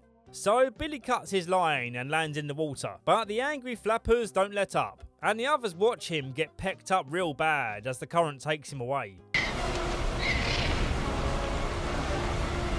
Oh yeah, the rest of the gang are down here now because they got chased by another angry flapper that managed to get into the walkway cage, and the combined weight caused the structure to collapse.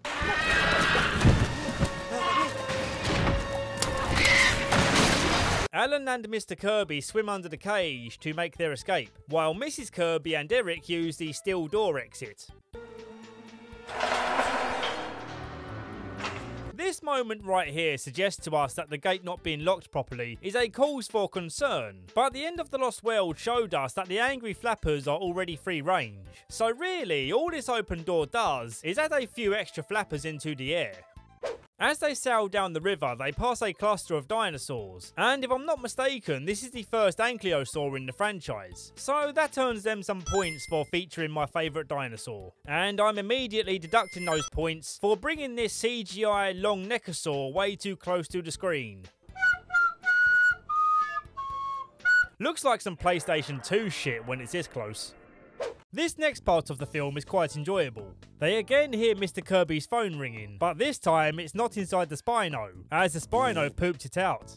They get stuck in to dig it out the crap, but when they answer it's just a telemarketing call. You took in our timeshare in beautiful Guadalajara.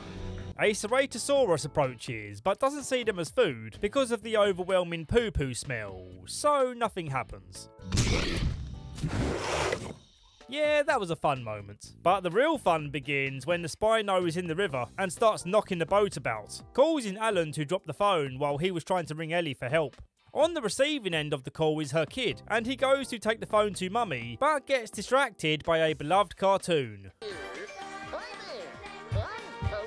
Meanwhile, the Spino is ravaging the boat. And oh, look at that! The Spino looks incredible in this scene. If there is any CGI in this scene, it's very well blended, leaving you completely immersed in the scene. Compare how the Spino looks here to the earlier scenes. The difference is quite literally night and day. As the Spino knocks them into the river, Ellie calls back just in time to hear their distress. Hello?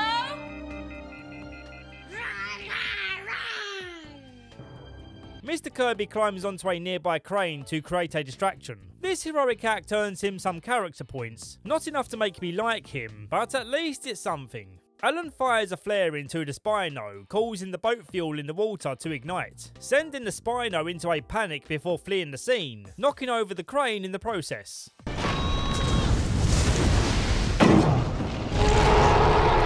The family has a temporary moment of grief before Mr. Kirby reveals that it was just a prank. I'm not going anywhere.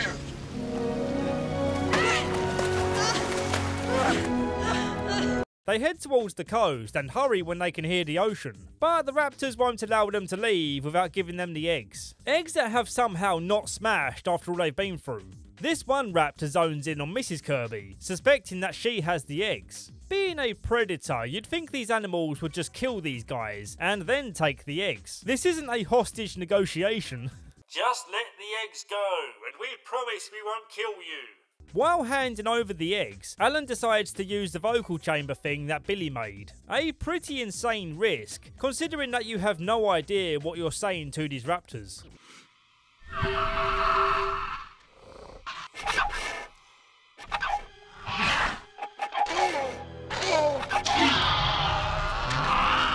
And immediately after, we hear helicopters above, which spooks the raptors into running away. The gang run to the coast and see a guy on a megaphone. Dr. Grant? Dr. Alan Grant? That's a very bad idea! Ha ha ha ha. Such a fun, cutesy, family, wholesome moment. I'm being extremely mean-spirited, aren't I? It turns out Eddie made some calls and managed to convince both the Navy and Army to send in a crap ton of expensive resources to rescue a few people. Ellie Sattler, the paleobotanist, apparently has some very high-ranking friends in the military. You have to thank her now. She sent the Navy and the Marines. God bless you, Ellie. In the helicopter, they find Billy is still alive, and then everyone flies home. Much in the same way the first film ended, but without the heart and soul behind it. Dr. Grant is smiling when really he should still be pissed. I know I would be. The Kirbys hint towards getting back together, which is nice, especially for Eric. And if this whole story wasn't a slap in the face to Alan Grant, I would rate it slightly higher. Like I say, this movie wasn't a total disaster. There are some fun moments to be found, if you're willing to dig through the smelly poo-covered moments. 4.5 out of 10. Welcome to Jurassic World. Like I said in the intro, Jurassic World offered a small ember of hope in this dying fire of a franchise. When this movie was first announced, I was on board the hype train. It's been 14 years since the last one. That's more than enough time to get it right. Right? Okay, let's see. We've got a functioning theme park, bringing John Hammond's dream to reality. Oh, but they've made up a new dinosaur, instead of utilising the vast catalogue of unused real dinosaurs. Oh, but we do see a mosasaur, and that one actually did exist. We haven't seen one of those before. Okay, so I'm still on the hype train. Even the made up dinosaur part is intriguing. Release day arrives, and people lose their minds, and also all of their money from their wallets, as this movie rakes in one of the highest earning openings on record. But now that we've all had some time to calm the F down, let's take a look back and see if this movie's quality is what drew all of those punters into the cinema, or was it just the irresistible allure of a new film in the Jurassic franchise?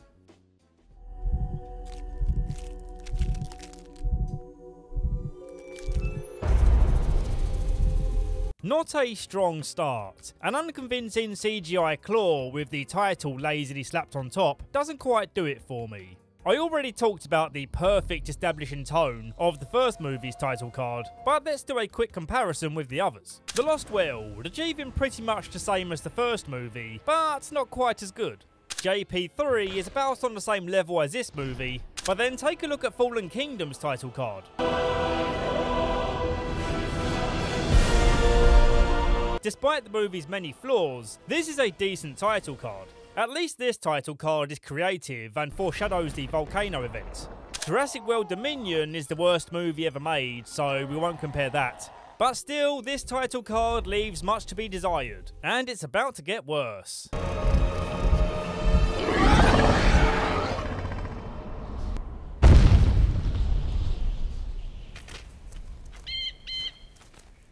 Oh god, that looked awful.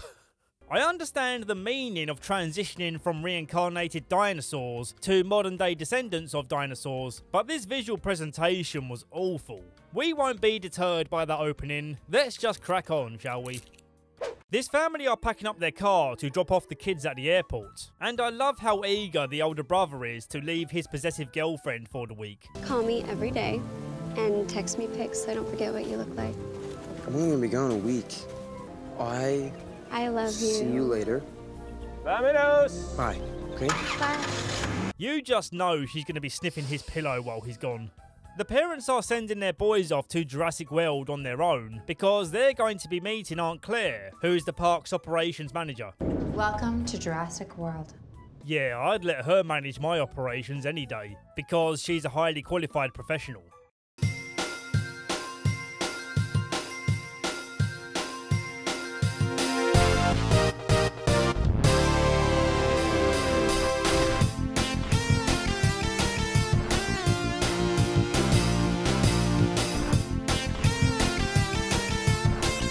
The sequence of them heading to the park was quite enjoyable because it somewhat captures the childlike wonder.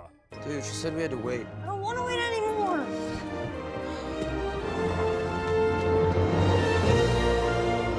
It's how you imagined you would feel going to Disneyland as a kid, but could only afford to do so when you're 30. So you end up being less like Gray and just feel tired and want to lay down like Zach. Speaking of Zach, it was funny when he was eyeing up some girls on the boat. He's been away from his girl for less than a day, and he's already sniffing around.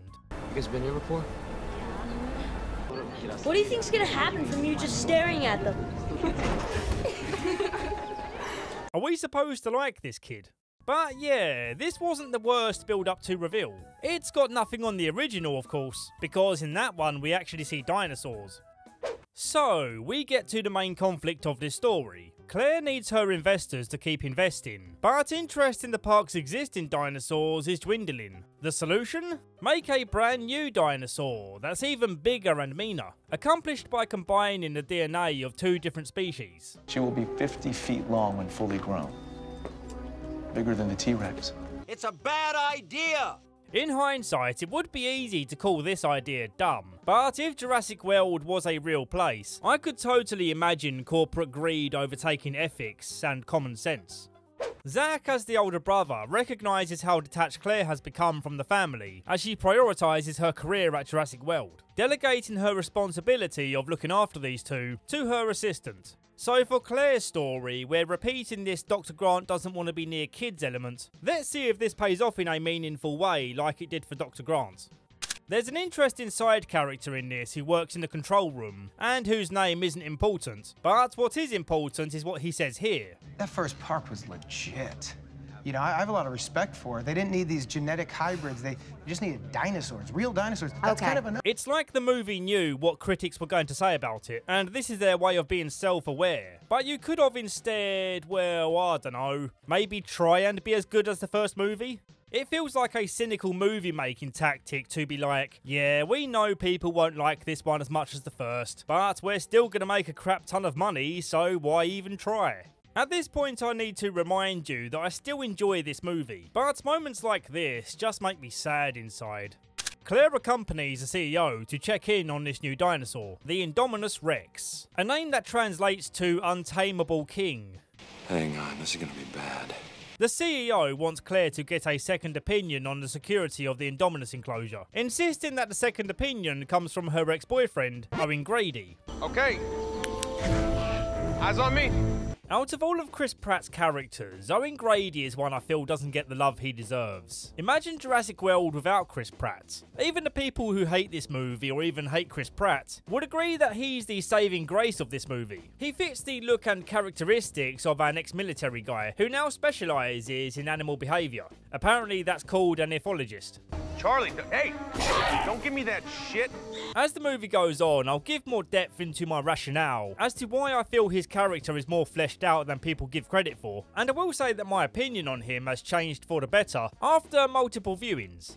Owen is seen as pack leader to these raptors, called Blue, Charlie, Delta and Echo. The franchise ends up only caring about Blue, so that's the only raptor I care about. I really enjoyed this scene where a keeper gets yanked into the cage and Owen rushes in to stop them attacking. Oh no, hold your fire! Hold your fire, do not fire! Good. Charlie, stay right there. It shows that even though he's their pack leader, they're still dangerous animals that you can't just keep as obedient pets. Vincent D'Onofrio, who immediately makes you think of Private Pyle from Full Metal Jacket. Did your parents have any children that lived? Sir, yes, sir. I bet they regret that. You're so ugly you could be a modern art masterpiece.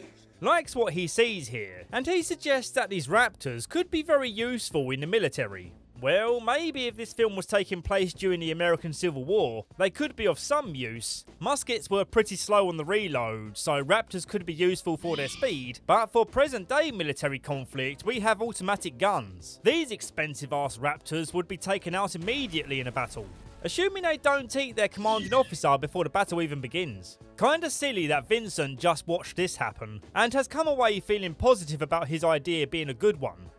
An insignificant scene, but one that I love, is this petting zoo with the baby herbivores, because this part always makes me laugh. I just imagine the Diplo, or whatever this is, trampling the kid for almost choking it to death. Zack is bored of looking at the baby dinosaurs, and while the assistant is distracted, he sneaks them away to go look at some big boy dinosaurs like the T-Rex, with the highlight being the visit to the mosasaur tank.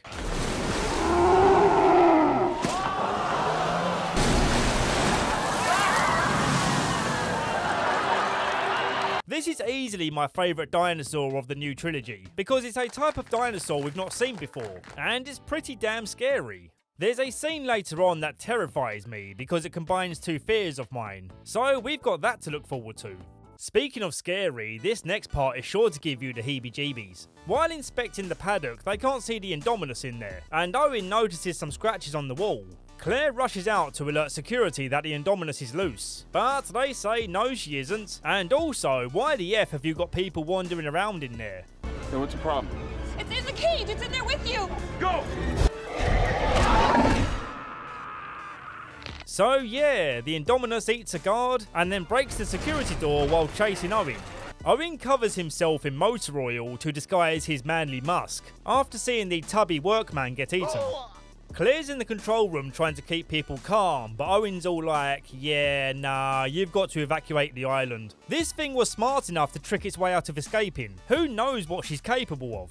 We quickly learn that she's also capable of camouflage, because part of her DNA contains cuttlefish genes. Very well, I will eat the cuttlefish. She also managed to rip out her tracking implant, which sounds dumb, but I don't know enough about implants to dispute it. So, after a bunch of armed personnel get eaten, Claire decides, okay then, we'll start closing down the park. But not all of the park, we don't want to start losing money. She then has a panicky moment realising her nephews are still in the park, and for some reason her assistant hasn't yet raised the alarm that the two kids are missing. Bear in mind that by this point they've been to two different attractions, and probably a good half an hour more queuing up for the gyrospheres. Claire tries calling the boys, but the signal is too weak. Zack then spots a gate that's been busted open with claw marks on the metalwork. Now I don't know if he's stupid or just doesn't care about protecting his little bro, but he takes them inside. I'm just worried that you're not getting the full Jurassic World experience. You're a dick. They come across a small herd of ankylosaurs, and then Gray spots another dinosaur behind them.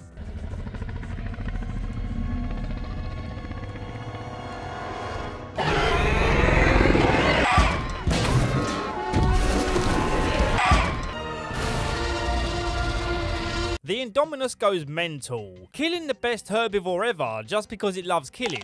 Seriously, look at how many Apatosaurus it kills for nothing more than sport. One part that's always bugged me, and it's a small detail, but look at the position of their seats as the Indominus holds them in the air. And in the next cut, their seats are facing the other way, which now allows them to fall out and escape.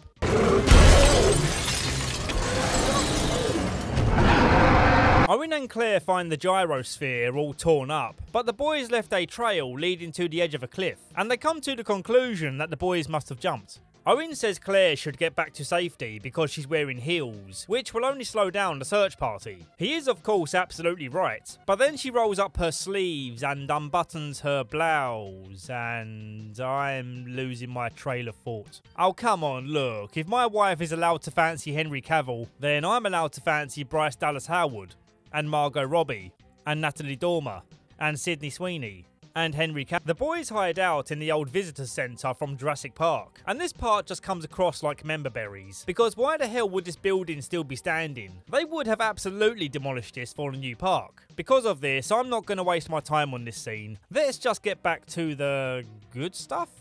So Vincent D'Onofrio suggests that they should use the raptors to track down and kill the Indominus, which, considering how terrible of a job the humans are doing, it's at least worth considering. But Vincent saw firsthand how these raptors are temperamental with their obedience. They are clearly not ready to follow a human into battle. The CEO steps in and says, look, I can handle it. I can fly a helicopter, just about.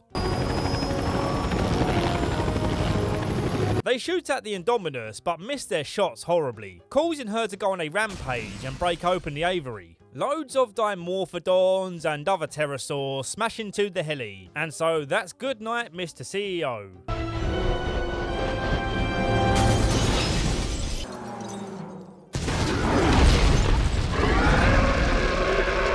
I was kind of shocked they killed him off in this way. Not that I particularly cared about him, but they seem to be building him up as a pivotal character for this story. The Flappy Birds swarm the park, and there's a few things about this sequence that I find enjoyable. One is the air raid sirens. All guests must take shelter immediately.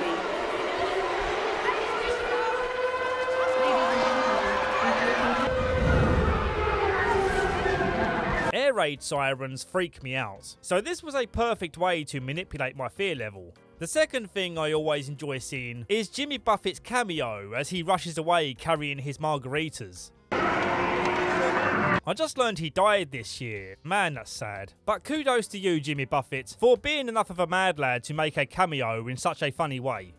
The last part to mention is the death scene of the assistant, that for some reason had many people online upset, saying that her death was unnecessarily cruel and tasteless. And I suppose, yeah, her death scene was a bit drawn out.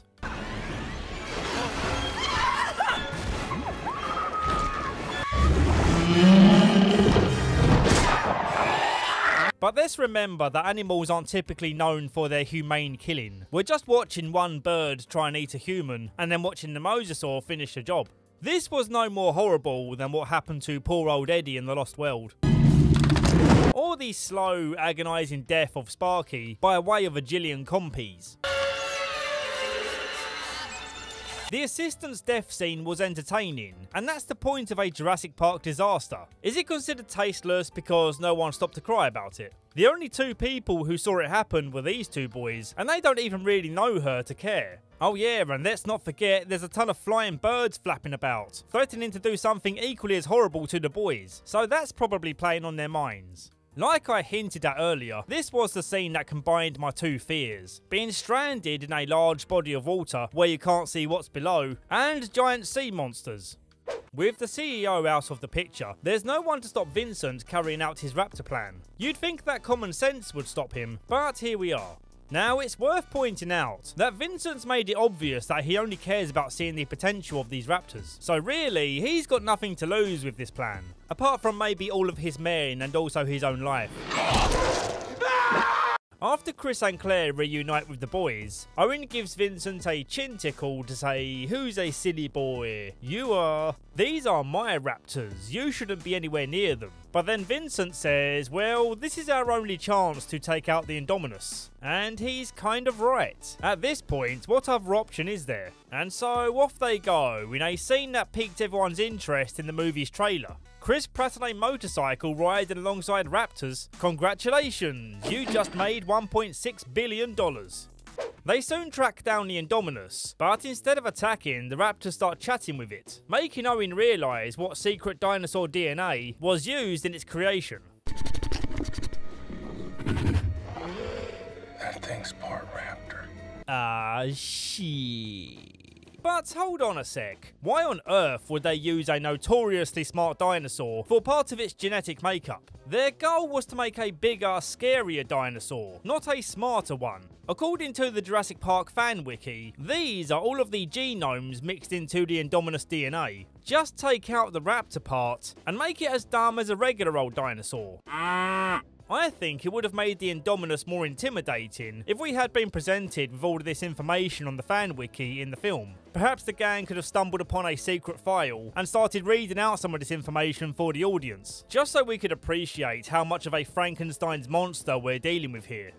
It was given T-Rex genes to give it a stronger bite that can crush the bones of its prey. Therizinosaurus genes gave it long slashing claws. Deinosuchus genes made its teeth resemble that of a crocodilian. Giganotosaurus, among the largest predators to ever walk the earth, gives the Indominus a size that will make you cower in fear. Hausenberg used AI because he has trouble pronouncing certain dinosaur names. But then again, listen to the way I just said Indominus. Joke's on me too, I suppose. I just made the Indominus scarier by revealing information that the movie chose to withhold. Supposing this is all true, of course. But yeah, you're welcome, movie. They open fire, with several men unloading their guns on this animal, and they even launch a rocket that explodes next to it.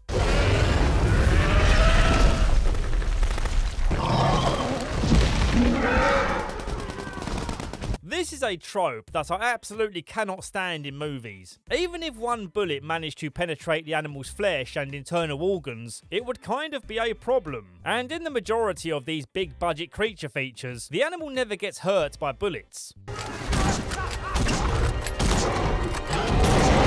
This isn't some titanium-skinned alien, it's a flesh and bones animal. If half of these gunshots hit, the Indominus would be turned into Swiss cheese. Well, anyway, the Indominus walks away, even with the RPG explosion.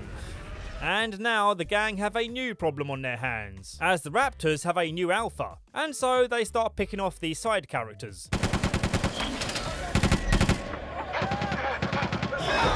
The team does manage to explode one of the raptors, which comes across more comical than sad. Claire frantically drives away with the boys, in one of the better action sequences of this movie. The raptors are chasing down the car, and you really get the sense of how fast these animals are, or perhaps how slow this car is. I like this moment where the raptor comes dangerously close to getting on the car, but the boys zap it back down with a cattle prod. I didn't mind the raptor jump scare either.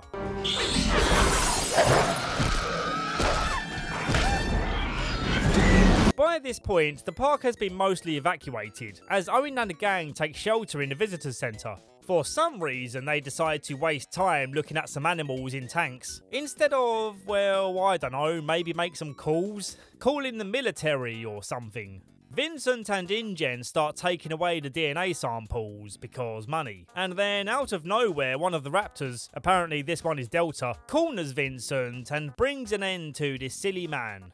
I'm on your side. Outside, the other raptors circle around, awaiting Blue as the beta to make the first move on Owen. Owen then wins Blue back on his side by calmly approaching and removing its headwear. And just in time too, as the Indominus is back on the scene.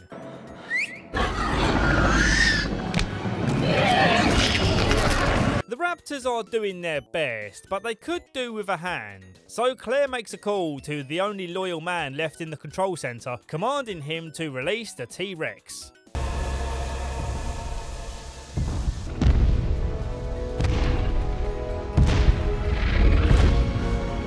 Rexy appearing from the shadows is still a moment I love, as I'm a simple man.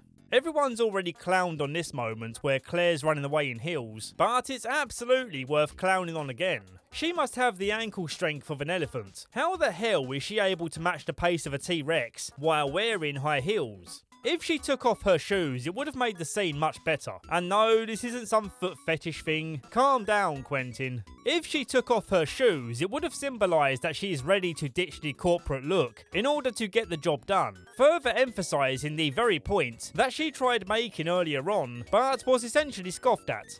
What is that supposed to mean? It means I'm ready to go. Back to the fight. I quite enjoyed this moment where the Rex busts through the dinosaur bones and roars. Need I repeat myself? I'm a simple man. The Titans clash in a very satisfying way, with Blue helping out the Rex for reasons that I'm not sure I understand. In this kind of situation, isn't it instinctual for the smaller animal to run away from the conflict? Well, whatever. The Indominus is running out of steam, but still putting up a decent fight. And then this happens.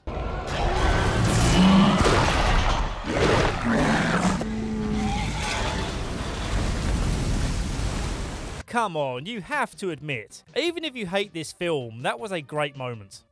There's a brief moment of families reuniting to wrap up the movie with some emotion, but I just don't feel it. Because honestly, I didn't care much for these kids. If they didn't make Zack such a dick to his younger brother, or give him a redeeming moment to show how much he actually does love him, I would have been able to emotionally connect with this ending. Also, Claire is seen giving Gray a cuddle, and this is supposed to show that she does love her nephews, and that she's moved away from her businesswoman mindset. But the movie quickly moves on to focus the scene on Claire and Owen being together, which is fine, but for me it takes the punch out of this emotional reunion with the family.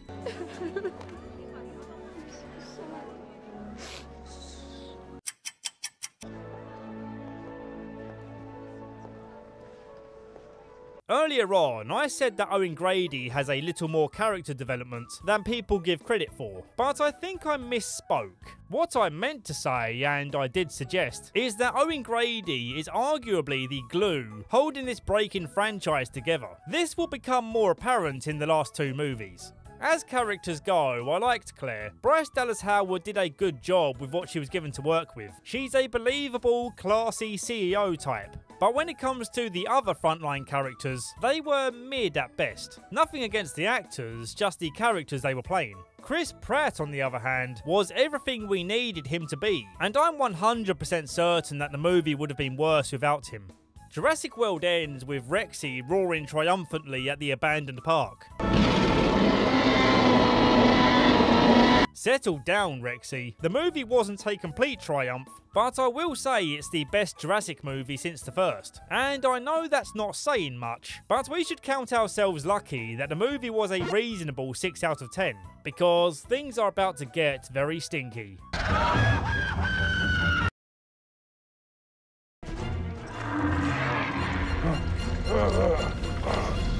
Remember that small ember of hope I had from the previous film? Yeah, this film is all kinds of stupid, and it pains me to see the franchise dip so low. Don't worry, Michael Crichton, I've got this. In concept, the story of this film is fine, being that the last remaining island of dinosaurs is due to face extinction because of this volcano. Some people want the dinosaurs to live to preserve life, and some people want the dinosaurs to live for profit, and so there's your conflict. If it was just kept this simple, I think they could have had something here. But the problem is the blueprint for this movie was drawn using Mr. Hanky the Christmas Pooh as a pen. I told Steven Spielberg, I think the heart of the story is about Blue.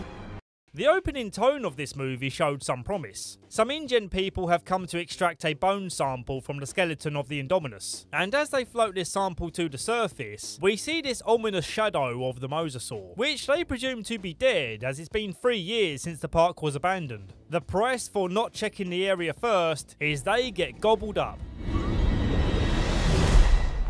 The rest of the team on the surface are being just as silly, with this guy unable to hear the helicopter crew warning him that a T-Rex is in the bushes. What is going on? I can't hear What do you mean you can't hear them? You are wearing a headset for this very reason. And strangely enough, you could hear them perfectly well a moment ago. Air 1, clear for takeoff. Begin tracking. Copy that. Go, go! Tracking on. We're coming back for you. Close the doors. Marine 1, I gotta close the gates. Get out of there. The guy clings on to the ladder as Rexy yanks at it. And just as they get free, the mosasaur gets hungry again. The rest of the team get away with the sample secured, and the mosasaur now free to roam the open oceans. Many have pointed out the inconsistency with the mosasaur enclosure, as the previous movie showed it to be located in the centre of the park, but now in this movie it's next to the ocean. Whatever, we've got the rest of this movie to get through. As I did for the other films, I will give credit where credit is due. So with that said, I did like this segment, showing us how the world is reporting and responding to the impending doom of the dinosaurs. Geologists now predict an extinction-level event will kill off the last living dinosaurs on the planet. Having a real-life news anchor from the BBC delivering the news gives the movie a sense of realism, which it desperately needs. Not exactly a groundbreaking method of exposition, as several movies have done this before, including The Lost World, but this is just me scraping for compliments to give this movie. Ian Malcolm's giving a speech to convince the world not to rescue the dinosaurs, letting nature run its course. Someone in the crowd utters the word murderer to him. Murderer. Like he's in any way to blame for this situation. He's been saying from the start that life should not be tampered with. This is a man-made situation. If it wasn't for the actions of mankind in the first place, these dinosaurs wouldn't exist to suffer right now. Most of what Ian says here should be common sense, and yet he has to spell it out for these drips to understand what's at stake. In the last century, we amassed a landmark technological power, and we've consistently proven ourselves incapable of handling that power.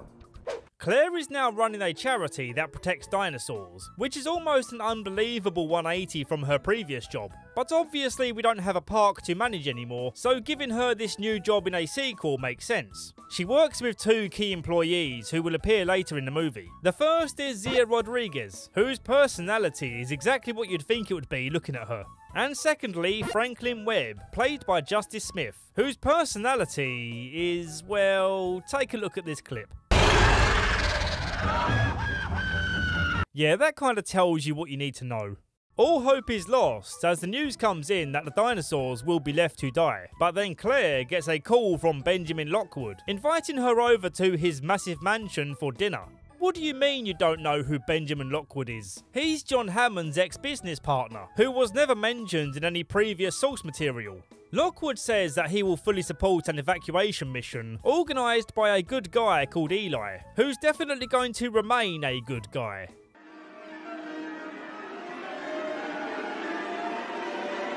Eli says that rescuing Blue is priority number one because of how intelligent she is. But this is a life-preserving mission, right? All these dinosaurs should have the same level of priority, right? And for some reason, him saying this doesn't ring any alarm bells. She is alarmed, however, by the news that in order for this mission to go smoothly, they need Owen Grady on the team. For some reason, they're no longer a couple, so she has to go and convince him to come back. From their conversation, we understand that their lifestyles are incompatible, but to me, this off-camera breakup feels more false than JP3's. Claire's upset that Owen isn't upset at the idea of the dinosaurs being wiped out. And so she says, well, okay then, your name is still on the flight manifest. So come, don't come, whatever, I couldn't care less. Before inevitably deciding that he will go, he watches some footage from when the raptors were little babies. And I can't deny, I liked this moment. Just look at them, they're friggin' adorable. He gets on the plane and meets Claire's annoying assistants. True to their characters, Girl Boss is being a girl boss, and Whiny Bitch Boy is scared of flying. Nervous flyer? Would you ride a 1,000-pound horse that's been abused all its life? I rode my motorcycle through the jungle with a pack of raptors. We're not compatible.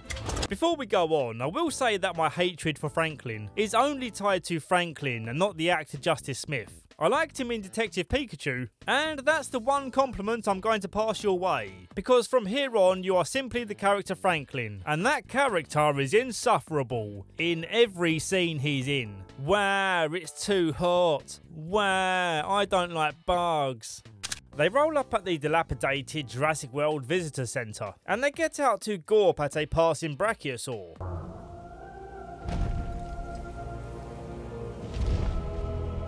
A fairly nice moment that I sure hope no one sours.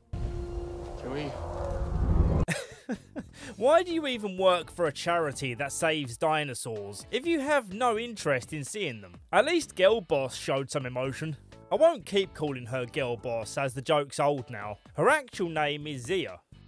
They hurry on to some sort of emergency control room, and using a radio tower they manage to locate Blue. When they get in close proximity of Blue, Owen advises that he needs to go alone if they're to stand a chance of getting her calmly. He tries feeding her a lump of meat, and we get this fun moment.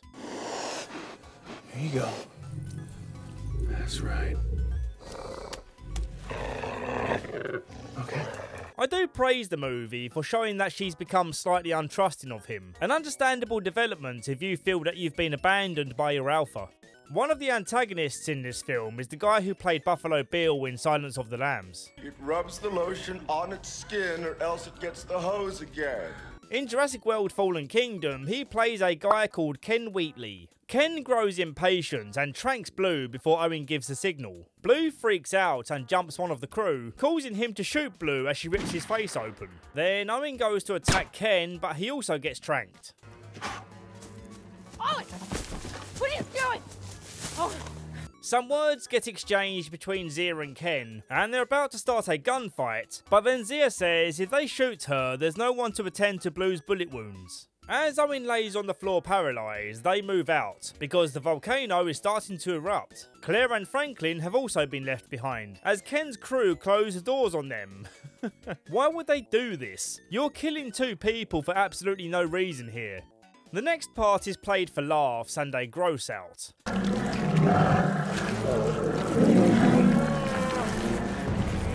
Succeeding in both of these goals, but it does seem a bit out of place considering the impending doom. To keep the laughs going, Owen has somehow recovered from the trank darts, just enough to move his body along the floor like a floppy fish. Leonardo DiCaprio did it way better. I got it. I've got it. I can roll. I can roll.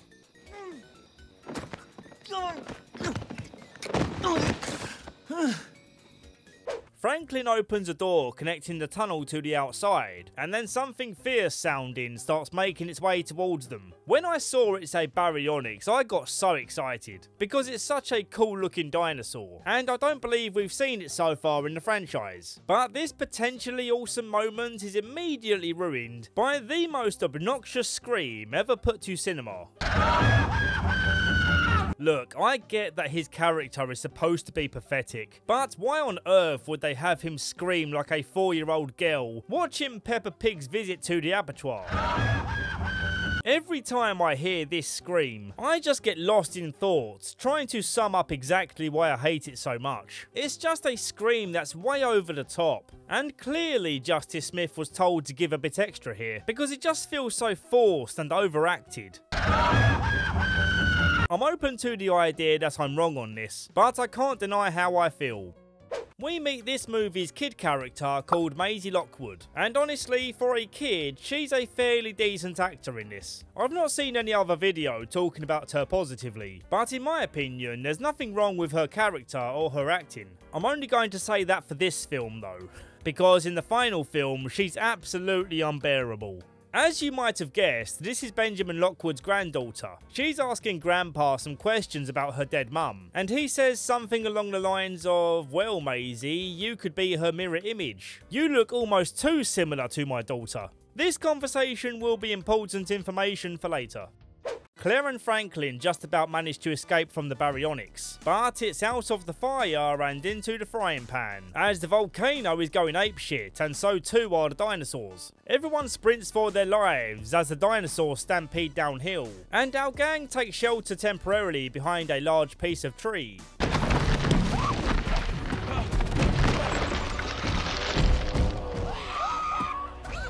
Now, I don't know this for certain, but I think I spot an editing mistake here. Or perhaps it was just poorly directed, because look at when the actors scream here.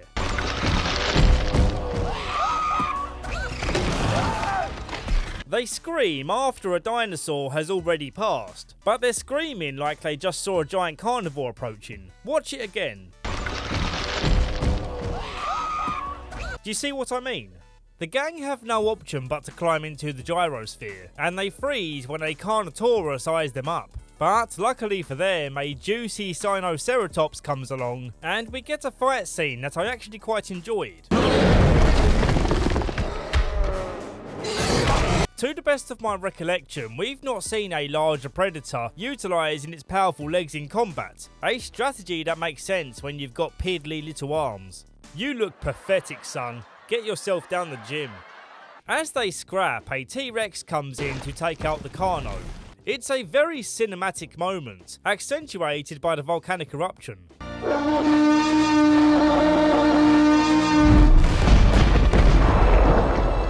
The pyroclastic flow makes this scene a race to safety, but miraculously our gang managed to outrun it / outroll it off the cliff and into the sea. I will suspend my disbelief for all of this, because it was a very enjoyable sequence. Honestly, if this film had focused more on the disaster element and did away with all the goofy stuff, I'd be a happy boy. Owen manages to prise open the door and they swim to the surface. When they get to the beach, Claire and Franklin talk about this mission being a lie. But when you think about it, no, it wasn't a lie. She was told from the start that they would be evacuating dinosaurs from the island, and that's exactly what they're doing right now. Yes, they abandoned you guys, and that's not very nice, but the mission is still a success as far as the bad guys are concerned. There's a grim moment where it's established that Ken likes to collect dinosaur teeth. Beautiful. You're gonna feel that when you wake up. It's not an important thing, it's just a thing. The baddies haul ass to get off the docks, and so do our heroes, luckily finding one last truck so they can jump off the pier and into the boat. Action movie style. Everyone watches as a lone brachiosaur gets consumed by the pyroclastic flow. It's pretty sad and visually quite stunning.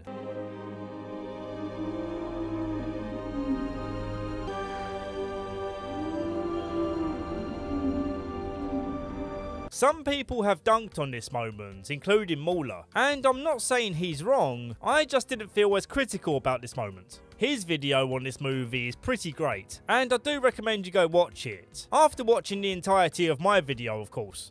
Back in the Lockwood estate, Eli is revealing his evilness by showing another obvious bad guy their plans to create a new dinosaur that is genetically designed to be used in military combat. Yeah, they're still rolling with the military idea. Using the DNA of the Indominus, they've created a new dinosaur called the Indoraptor. I think it would have been much cooler if they acknowledged the unpredictability problem when making the Indominus, and instead chose to resurrect a Megaraptor, given the rationale that a Megaraptor would be as smart as a Velociraptor, while also having the brute strength of a larger predator. This is the kind of dinosaur that would have pleased audiences too, as it's a real genus of dinosaur with a familiar name that would excite both casual dinosaur enjoyers and dinosaur enthusiasts. Doing this would have also given the movie a fresh feeling, as we did the made-up dinosaur thing last movie. I like it. I know, it's great, right? Another! Maisie overheard the evil man conversation and tries to tell Grandpa, but he's all like, "Bro, shut up, I'm trying to sleep. I'll look into it in the morning." I'll find out tomorrow. Go to bed. Good night. Shut the fuck up, you cunt! Back on the boat, Owen and the gang tend to Blue's injuries. They somehow haven't been questioned or even spotted by anyone else aboard, but whatever. To save Blue's life, they need to extract blood from the T-Rex, and for as dumb as this scene ends up being, I did quite enjoy it. They actually managed to make contact with the T-Rex, and it feels like a special moment that many people would kill to experience. One of the reasons why this scene is stupid, however, is because for some reason, this T-Rex hasn't been fully sedated to the point where it's knocked out. They've only just begun extracting blood and it's already stirring. Shouldn't this thing be fully knocked out for the entire boat journey, which I'm assuming would be several hours at sea? When it fully wakes up and starts going nuts in the cage, not a single guard comes to check on it, which is especially stupid considering that a guard closed the cage door a moment ago. That door's open. I got it.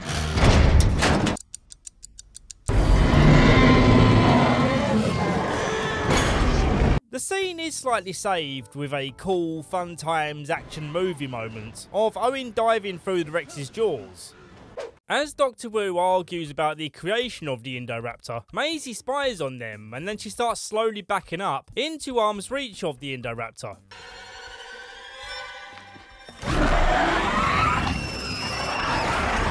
Grandpa demands an explanation from Eli, and so he's all like, "Time to die, old man." And we get the symbolic smashing of John Hammond's cane. A really forced moment, but we all get the point.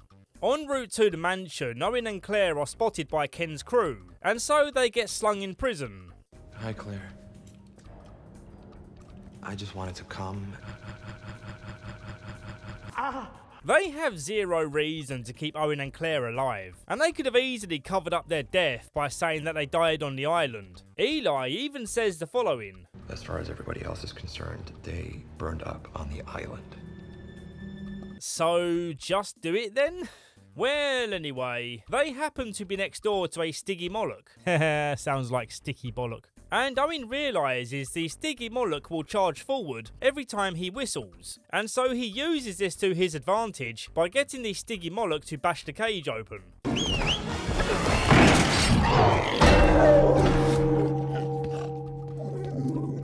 It's another goofy moment, but I'll let it slide, because, well, they did have to escape somehow.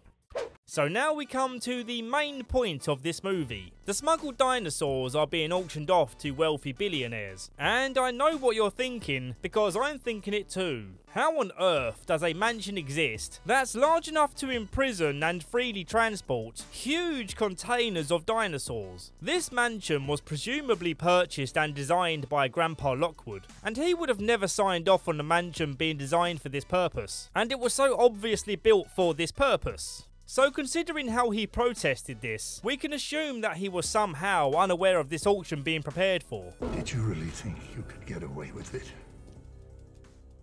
In my own house. You entrusted me to guide your fortune into the future. I have done that. Damn you!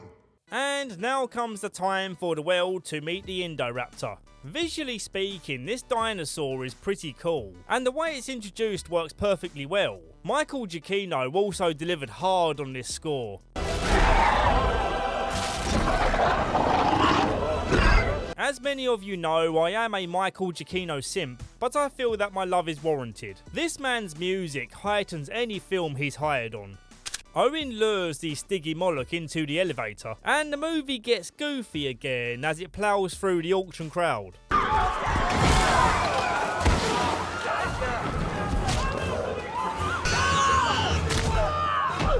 Owen then single-handedly takes on the guards, who you would assume are hired for their combat and crowd control skills, and yet they can't handle one ex-Navy guy.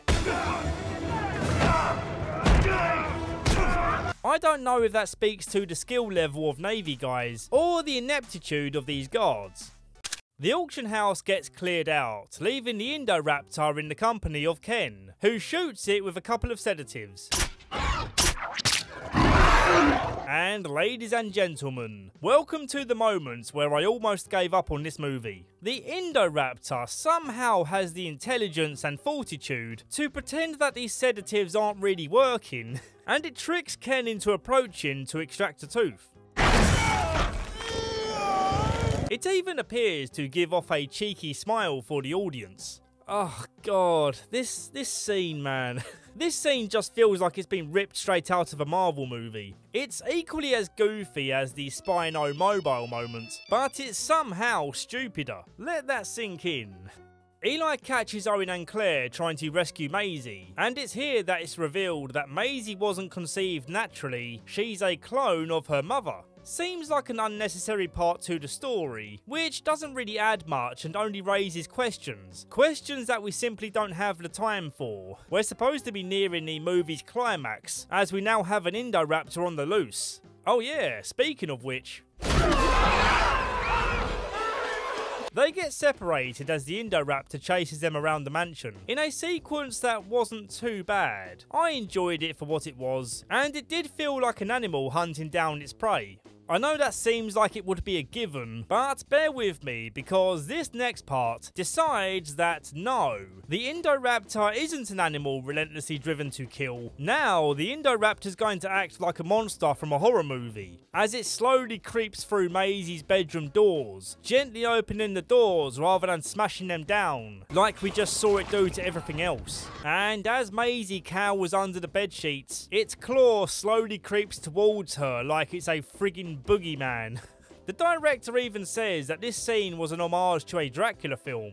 I thought it was the same idea and I wanted to bring back that fear that I had. Did you not realise the tonal shift you shoehorned into this movie? Did you not realise that doing this massively contradicts the behaviour of this animal that we saw in the scenes leading up to this? Fine, you did a good job in emulating the same feeling of that Dracula scene. It's a common practice among filmmakers to borrow from other films, but you're supposed to borrow something when that thing fits naturally with what you're making. This ain't the time for an homage to Dracula.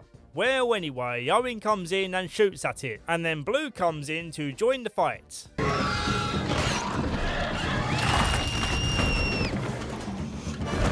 Yeah, let's just sit on the bed rather than make a run for it.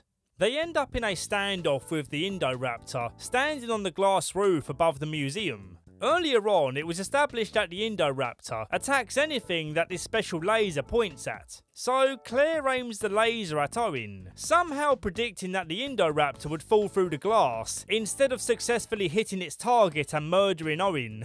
Owen was somehow also privy to this plan, as he knew to slide out of the way. Blue helps out once again to push it down onto the Triceratops spikes below. And that's the end of the Indoraptor.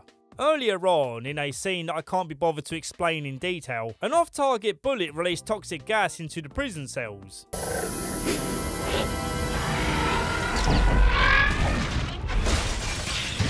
The gang reach the control panels in time to open the cell doors, but Owen warns her not to open the main door, as releasing these dinosaurs into the wild is a terrible idea. But then Maisie gets upset because she's a clone, just like them, and so she opens the doors herself. So, in summary, the existence of the final movie is entirely Maisie's fault. You press that button, there's no going back. The T-Rex and the Carno finish off the bad guy. And also the sample of the Indoraptor. Well, at least that means we're not going to be seeing any more made-up dinosaurs. The movie ends with a speech from Ian Malcolm, explaining that we never seem to learn our lesson. How many times do you have to see the evidence? How many times must the point be made? Too many red lines have been crossed. Wait, is he speaking directly to the audience here? We all saw this movie and decided to pay money to see Jurassic World Dominion. Well, we've come this far, we have to see it through, right? The very last moments of this movie actually gave me some hope, as Blue looks over this suburban town. It gave me hope that the last movie could be a scaled back survival horror, as dinosaurs wreak havoc upon the world. But before we get to the movie that slapped that hope down into the mud, we have a short film to talk about. And it's legitimately up there as the best Jurassic content available. But for Fallen Kingdom, you're getting a 3 out of 10. You stink. Family claimed to be a near-death experience. Is this the new normal? I wish this was the new normal. This short film has no right being as good as it is, considering that it's sandwiched between these two turds, and also written and directed by the same people. What the hell is going on? This short film takes place after the dinosaurs escaped. The little girl explains that she saw a dinosaur just like this near her school, suggesting that people are learning to live among the dinosaurs. I am not sure why you would take your family camping in the woods at a time like this, but the surprised look on Dad's face suggests that he thought he chose a safe camping spot. Even though this is just a Triceratops, a relatively harmless herbivore, the family act like real people, watching on cautiously from the safety of their camper. They even mention that the park ranger gave them advice, should they come into this situation. People acting like real people in a Jurassic movie? Did we just travel back in time to 1993? I will say the dad acted a bit too calmly when the Allosaurus appeared, but he soon learned his lesson. For the very first time, I believe, we actually see some family dynamic with these dinosaurs, as the daddy Nasuto charges in to protect his family, meaning the herbivores win for once.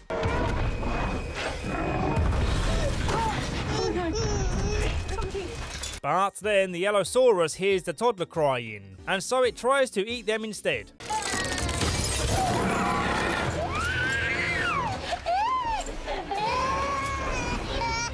Honestly, I am blown away by the fact that this toddler is crying as if this is really happening. I'm not sure I want to know how they made the kid cry like this, because damn does this scene feel authentic.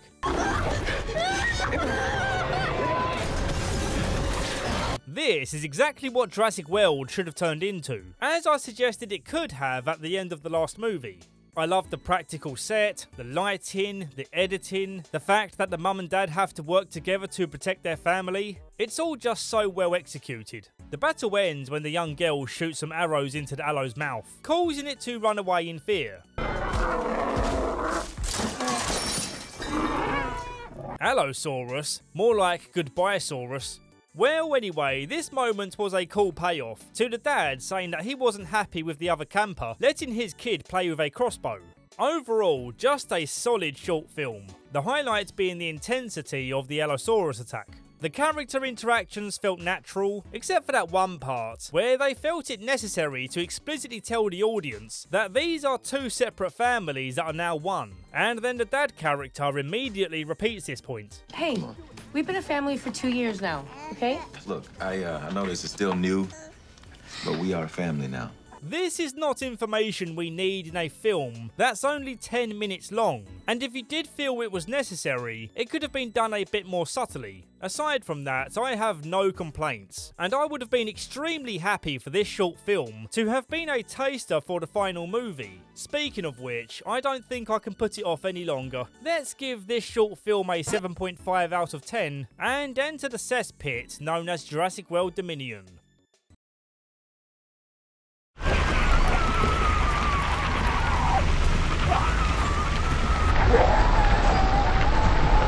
Jurassic World Dominion is the only movie that caused me to make an unscripted rant video the very moment I got home from the cinema.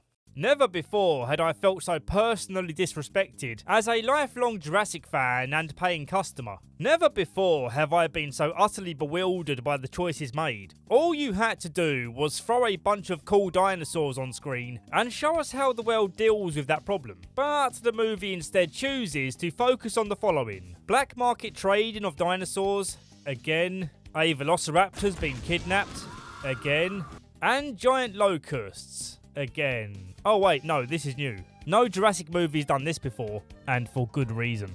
The previous movie set up the threat of a world dominated by dinosaurs, a point which I'll be unpacking a bit more later. For some reason, this movie chose to scrap that idea as being a cool premise for the final installment, and gave us giant locusts instead.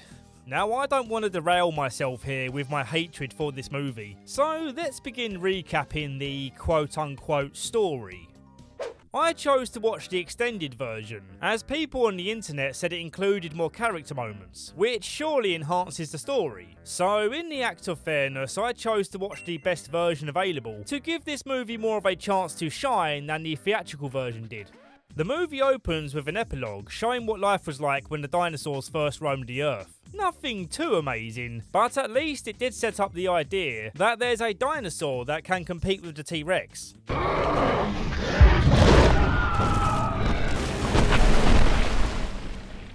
Something which the movie pays off with the end conflict. But the problem is, even though these dinosaurs lived in the same time span of the late Cretaceous period, they existed millions of years apart. Understandably, most casual viewers wouldn't know this, and I too had to look it up to make sure I was correct in questioning this. But still, this shows a lack of respect for the intelligence of the audience.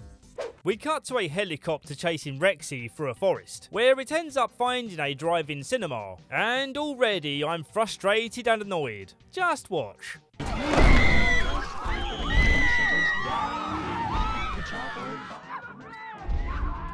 People are screaming and running for their lives as a giant creature tramples its way through the audience. But this couple are apparently so enamoured by their intimate moments that they remain oblivious to this. A slight test of believability, but fine. What isn't fine, however, is these motherfuckers. You're in the open air. You can definitely hear these people screaming, if not the giant tremors of the Rex's footsteps. How can you all be as equally as deaf? The stupidity continues as the helicopter guy fires a tranq dart and misses, opting for a headshot rather than choosing the enormous, unmissable body. Keep it steady! Also, why on earth would you be driving your car in the direction of the T-Rex? Time to take away this old geezer's license. Rexy escapes and the logo appears. And this is the point where I should have left the cinema. We get a recap and some establishing information in the form of a social media video from Now This, and it shows us a graphic of how the dinosaurs spread across the globe in the 4 years since Fallen Kingdom. Remember the end of Fallen Kingdom, where only a handful of dinosaurs escaped? An amount of dinosaurs that surely wouldn't have been a problem for the military to deal with. Realistically, these animals would have been wiped out long before they managed to spread out to multiple states. Bear in mind, these animals would have needed to find nesting grounds before breeding. They don't just reproduce like germs. Building a dinosaur family takes time. I can at least understand the mosasaur situation. It would have been a lot harder to track this thing down. This moment right here is another example of a scaled back conflict that the movie could have been focused on, giving us a Jaws-like movie. Damn, would I have loved that. Right, let's see some characters, shall we? Claire and Zia have broken into a cattle ranch to document the illegal trading of dinosaurs. Seeing the victims of this crime tugs at Claire's heartstrings, so they pick the cutest one to rescue, putting the cattle ranch on red alert. A chase ensues across a field of cynos and other horned rhino dinos. Fortunately, the rhino dinos only attack the bad guys, meaning our heroes can escape with some Marvel level dialogue. Everybody good? No! By some miracle, Franklin Webb isn't a horrible character in this one. We see him reasonably and calmly explain that he's finding this type of work too dangerous, and he's got another job lined up that he's going to take, so he can live safely while still making a difference in the world. We'll see what job that is soon enough. Zia Rodriguez happens to agree with him. And look at this, these two characters are interacting like human beings. Friends even. My voice is kind of shot, I've got a flu.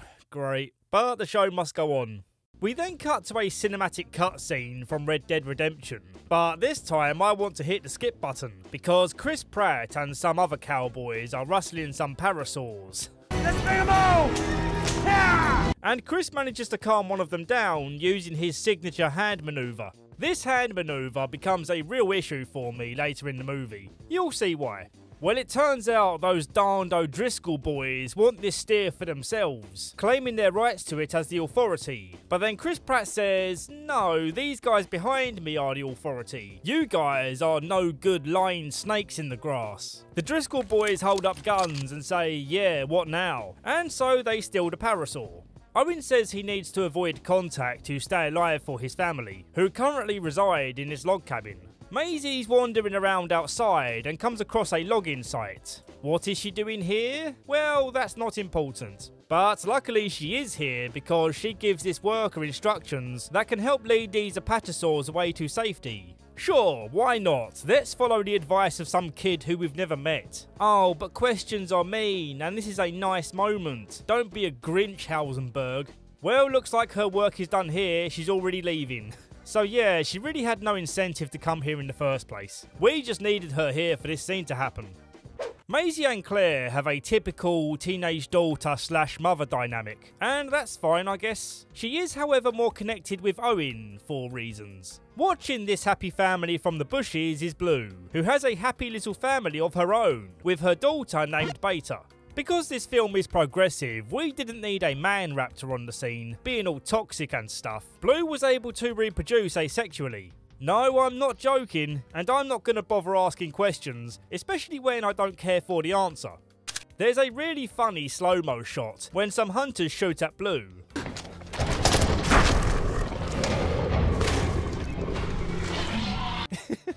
Is it just me? That looks really goofy to me. Maisie's mopey because she's not allowed to go too far from the cabin, as there are people out there who want to capture her because she's a clone and therefore seen as a valuable research asset. And we'll meet who these researchers are soon enough, because an O'Driscoll boy found out where she's been hiding. Oh, wait, what? Where have we cut to now? Are we still watching the same movie? Why have we cut to a random ass farm?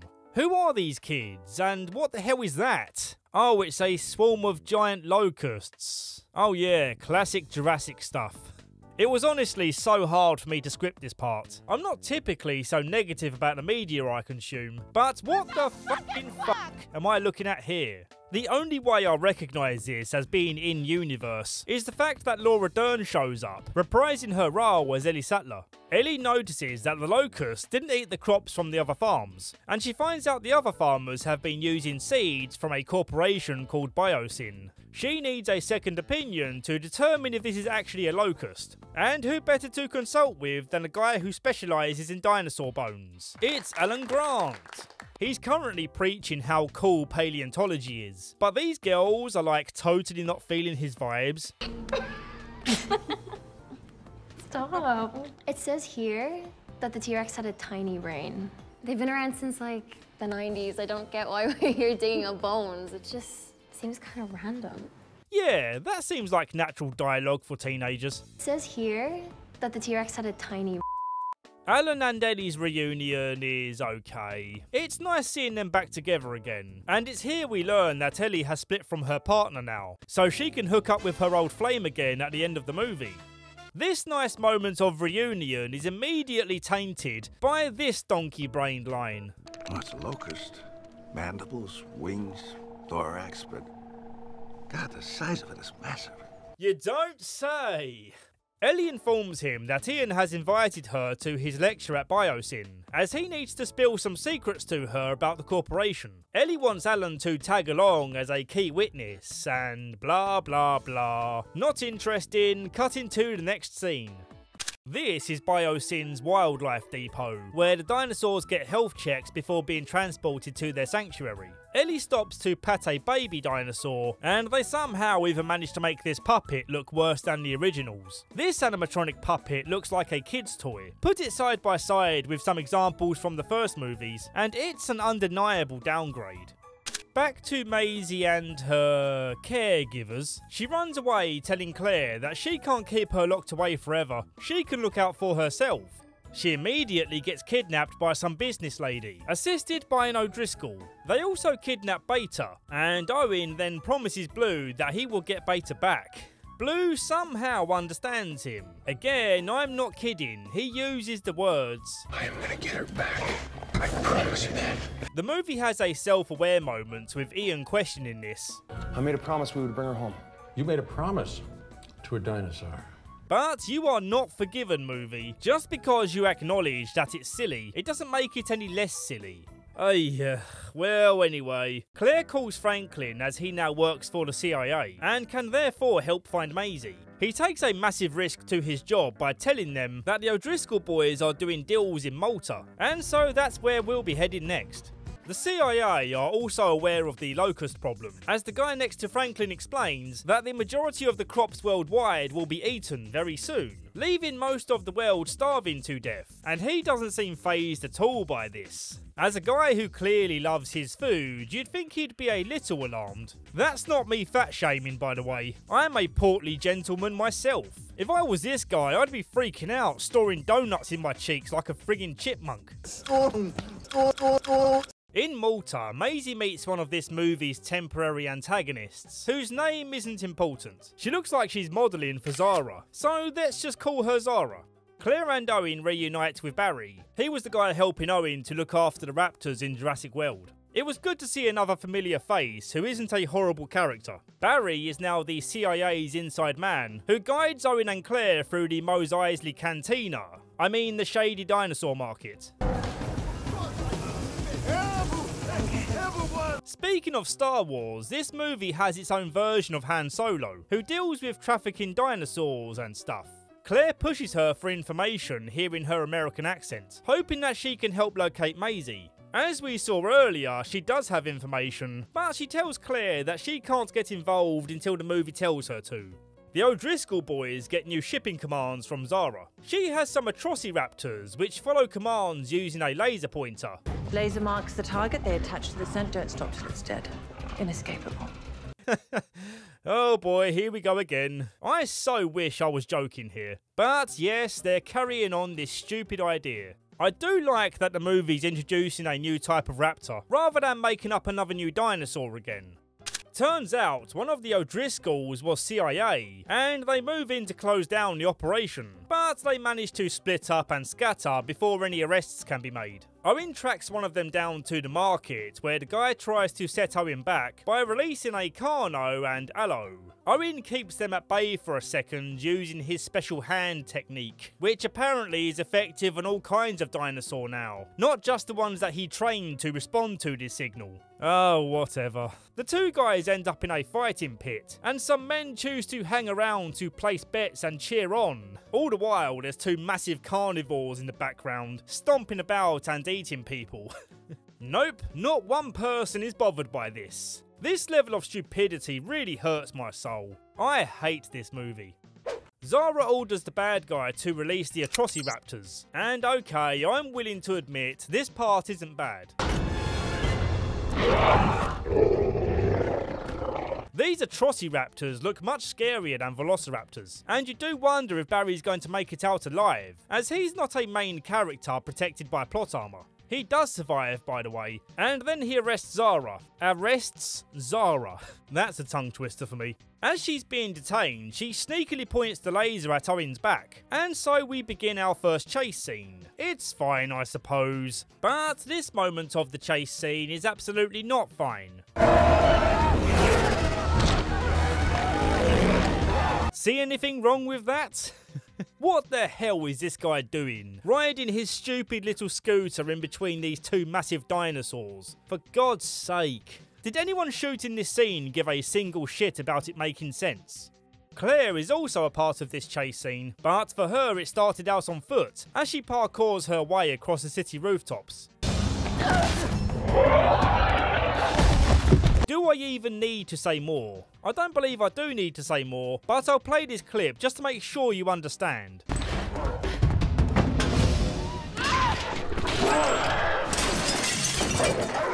Luckily, they all manage to rendezvous at the airstrip, where Claire opens up the back of the plane to allow Owen to do a cool action movie jump stunt.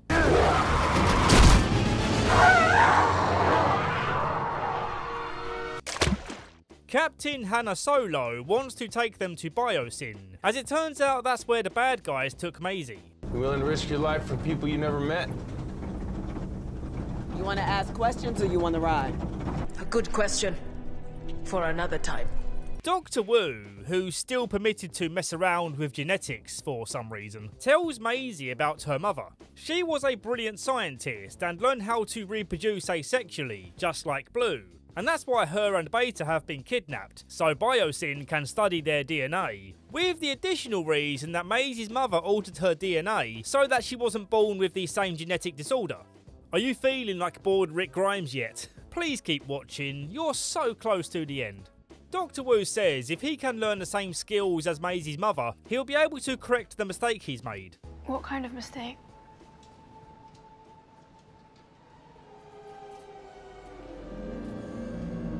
The good doctors meet with a Biosyn guy named Ramsey Cole, who gives them a tour of their building. He tells us that Biosyn wants to be different from InGen by not messing around with genetics and making pure dinosaurs, with feathers and stuff. Well, he's half telling the truth. They meet with legacy character Lewis Dodgson. Dodgson? Dodgson! We've got Dodgson here! Yeah, that guy. Well, not quite that guy. The original actor did something very terrible, so now he's played by this bland bowl of porridge. We are unlocking the true power of the genome. We're this close, believe me. But hey, at least he's not a diddler. Honestly, this version of Dodgson, who I'm going to call Dawson as he has the same energy levels of a mortician, soon becomes another one of this movie's antagonists. Do you have food? Like one of my bars? Pardon? No, never mind. I'll find something. Such charisma. I can't wait to see more of Dawson. As is to be expected, he's the one secretly behind this locust plan.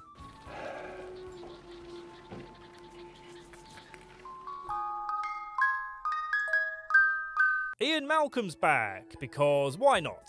Now we get to see all the gang back together. I just hope no one says anything cringy to ruin the moment. Do you two talk a lot? He slid into my DMs. He did what? Yes, because Gen Xers are well known for adopting social media lingo into their everyday vocab. Every time I call my mum, she's all like, "What's good, son? I got some major drip for my birthday, and we got some Uber Eats to deliver some Maccas because I'm too lazy to drive." It was bussin'. God, I hate this movie.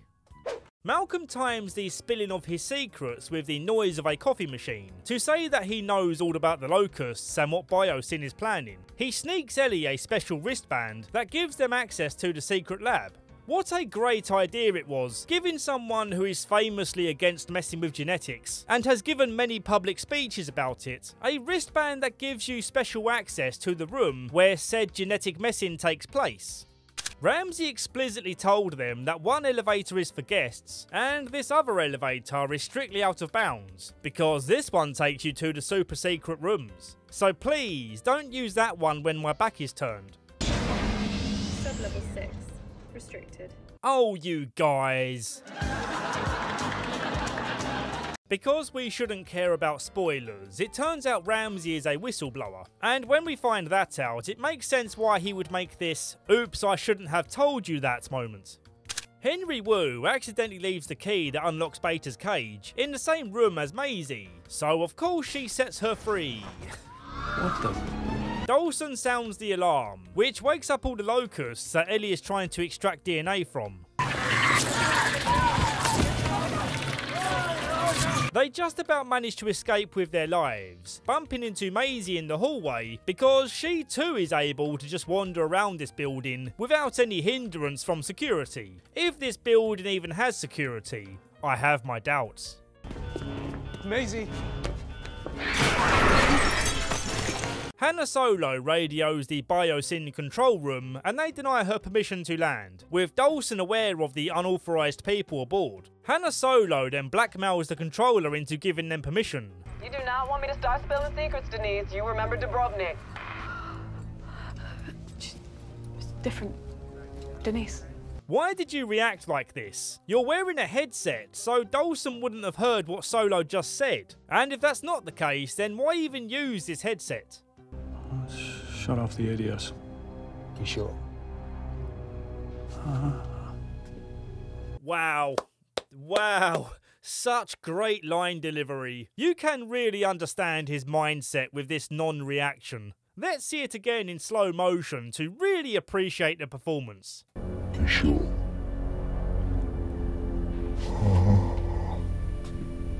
It's the perfect blend of yes, no, maybe, I don't know, and could you repeat the question? You sure? A Quetzalcoatlus, not saying that again, attacks the airplane, but strangely this particular plane has an ejector seat. Only one ejector seat though, and it's not for the pilot. There! We gotta get you off this plane! What? Even though this type of plane had no ejector seats IRL, I wouldn't have been as bothered by this if the ejector seat was for the pilot. I just can't imagine an emergency situation where the only ejector seat you need is for your second passenger. There! We gotta get you off this plane! What? Now? What? Well, anyway, this giant prehistoric bird just took down this giant metal bird, so Claire gets launched in front of a terrible looking green screen, while the other two brace themselves for impact.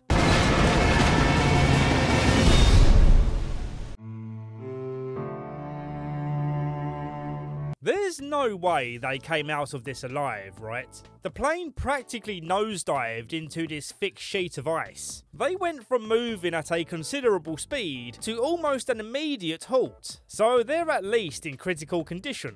Owen wasn't even wearing his belt, he just wrapped it around his wrist, which would do absolutely nothing in this scenario. Oh, what's this? Their hair and makeup are perfect. Not even a blemish, no bruises or cuts. They don't even appear to be shaken by the ordeal. The plane looks like this, and they look like this.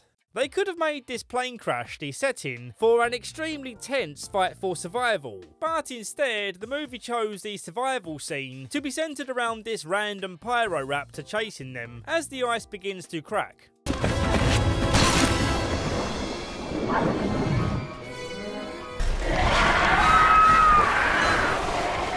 It's not the worst choice ever, but it feels strange to move past the obvious and natural danger of this situation, only to introduce another. It makes this whole scene feel stuffed with nonsense, rather than focusing on the thing that you established in the first place. The plane has crashed into a lake of ice, a very dangerous situation. We don't need you for this scene, Pyroraptor.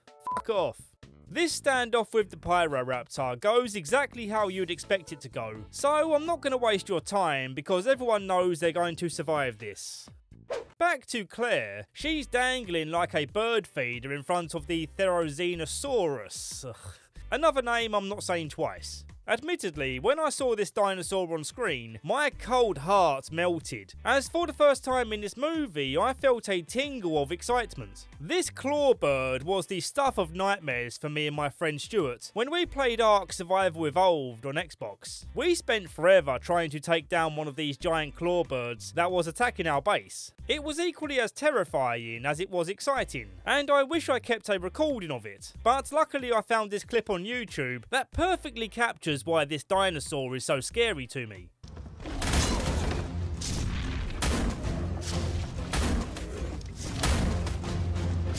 I think the biggest and perhaps the only legit compliment I can give this movie is the visual design and sound design they gave Clawbird.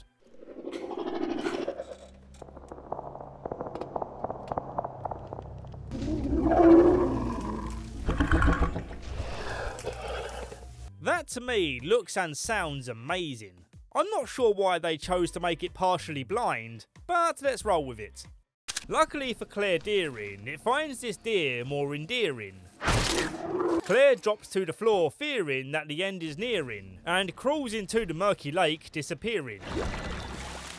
Claire is also blind now, and relies on her hearing to hear the clawbird's focus veering, giving up as it can't find Claire Deering. Unnecessary poetry aside, we have to take a moment to appreciate this part with the clawbird screaming. It was a cool visual, there's no denying that. Finally, security alerts Dawson to the shenanigans going on. He orders Ian Malcolm and Ramsey to be brought up for a telling off, and he shuts down the shuttle car that the others are trying to use to escape. Dawson reacts to the conflict with Ian with the expected amount of emotion that we've become used to with this pita-bread of a personality. That's it, huh? Nothing else to see here? I'm not sure I admire your tone right now. You need to leave. Yeah, I do. So, let's find out what happens with Alan's gang. They've conveniently stopped in a part of the tunnel where they can easily get out. But they're not alone down here. There's also a Dimetrodon lurking in the waters.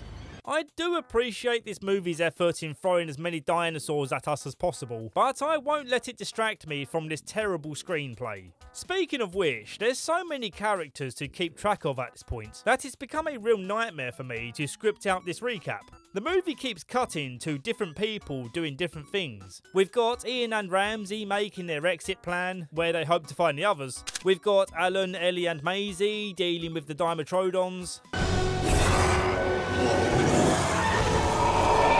Then we've got Hannah Solo and Owen hoping to find Claire but only finding a T-Rex and Giganotosaurus. And we've also got Dawson trying to delete files, knowing that he's about to be outed as a criminal, and so he sets fire to the locusts. Yeah, we're skipping a considerable chunk of this because my brain is numb. I just want to be done with this franchise. Claire comes face to face with some Dilophosaurs, but then Owen chokes one of them out. Oh yes, choke me daddy. I'm your little Dilopho whore. Ian accidentally rolls the escape car down a hill, but everyone is fine and the gang are back together. The Giganotosaurus arrives on scene and everyone is scared, because this is supposedly the new apex predator. Giganotosaurus. Biggest carnivore the world has ever seen. To the best of my knowledge, this is a heavily contested fact. There seems to be no consensus on which was bigger, the Giganotosaurus or the Rex. But that's not really important. What is important to bear in mind though, is that for this whole movie we've been building up to the idea that the Giganotosaurus is the new threat. And despite that, even when it gets a moment to chomp down on our heroes, it pauses just long enough for Ian Malcolm to distract it with a flame-tipped poker.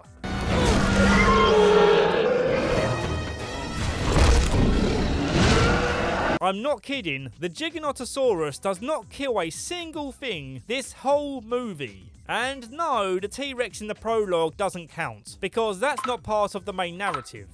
Editor's note, it kills one locust. One measly little locust that was already dying from being on fire. Just jumping in before you jump in the comments, because this also doesn't count in my books.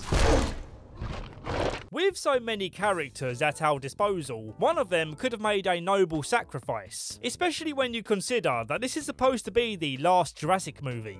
God, I pray it's the last. Dawson watches over the park as the fire-coated locusts torch the forest, and before accepting the evacuation orders, he has a legendary level meltdown.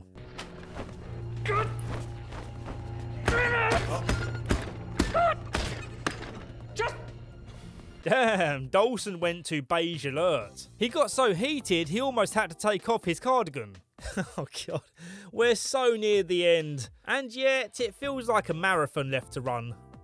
So the next part of the mission is to turn on the air defense system, but to do this they need to switch off some other stuff so they can redirect the power. And oh, for God's sake, the team's about to split up again. Ellie and Claire go to the server room to shut that down, which also shuts down the escape pod that Dawson's using. No. No, no, no, no. Here are the nominees for performance by an actor in a supporting role. No. No, no, no, no. Elsewhere, the gang tracks down Beta, and then this happens. Hey! This is stupid. This would not work. Owen had to go through trial and error to learn how to handle the raptors, and also earn his place as their alpha. You, Maisie, are not in a place of authority here. This raptor barely even knows you. This raptor would at best ignore you, or lunge forward and kill you. Furthermore, doesn't it water down Owen's character to have this hand maneuver being a thing that everyone can do now? At least when Alan tries doing it, Beta lunges at him. And that decision alone saves this scene from being totally stupid. To cheer me up, this next scene is quite delightful, because it's Dawson being eaten alive by Dilophosaurs. What's your story? He couldn't even exit with some decent dialogue. You're about to be eaten alive, and the first thing that comes to mind is... What's your story? I am so happy you're dead. Everyone's ready to go home, and then Dr. Wu appears from the shadows, begging for a chance to reverse the impact of the locusts. They all rush out to Hanna Solo's helicopter, but before they can get away, we have to witness a dinosaur standoff. To the movie's credit, the setup is kinda cool. Not only do we have the T-Rex and Giganotosaurus duking it out, but also Clawbird joins in to make it a 2-on-1. The execution of this fight, on the other hand, is kind of silly. Oh wow, you can really tell these people are desperate to escape. Look at the speed they're sprinting. The battle is over before it even really feels like it begun, as Rexy pushes the Giganotosaurus onto Clawbird's claws. And that's the end of that. Couldn't even have the Giganotosaurus kill Clawbird, no? Wow, what an apex predator. What was your favourite Giganotosaurus moment, chat? We get a voiceover wrapping up this movie's ending, showing Dr. Wu releasing a new locust that will kill all the other ones or something. Blue gets her baby back, very cute. And Blue gives Owen this look as if to say, cheers bruv. And then we see a variety of dinosaurs living in harmony with their modern day relatives. You know that mosasaur's gonna devour those whales. Hang on, this is gonna be bad. And yep, that's the friggin' end, ladies and gents. It really does bring me pain to see this franchise go down like this. For this last movie, I know it must have been frustrating to hear me complain so much. I really don't enjoy being this negative, but based on all we've seen here, can you really blame me? If you disagree, I urge you to go watch the first movie again. Experience again the magic, the thought and care that went into that wonderful movie. When my son is old enough to enjoy it, I'm definitely showing him Jurassic Park. And the anticipation of that moment brings me so much joy. I want movies like this to be enjoyed by many generations to come, so together we can appreciate it for all it accomplished back then, and for creating a community that carries on strong today, despite the rocky road we endured towards the end. I want to thank you guys in my community for joining me on this journey and being extremely patient while I made this video. You guys on Patreon giving me that additional support helps me pay my way during the upload gaps. And for you watching this right now, I want you to personally know that I'm grateful. I'm so happy to have this project finished. I love you, Jurassic Park. I hate you, Jurassic World Dominion. Good night.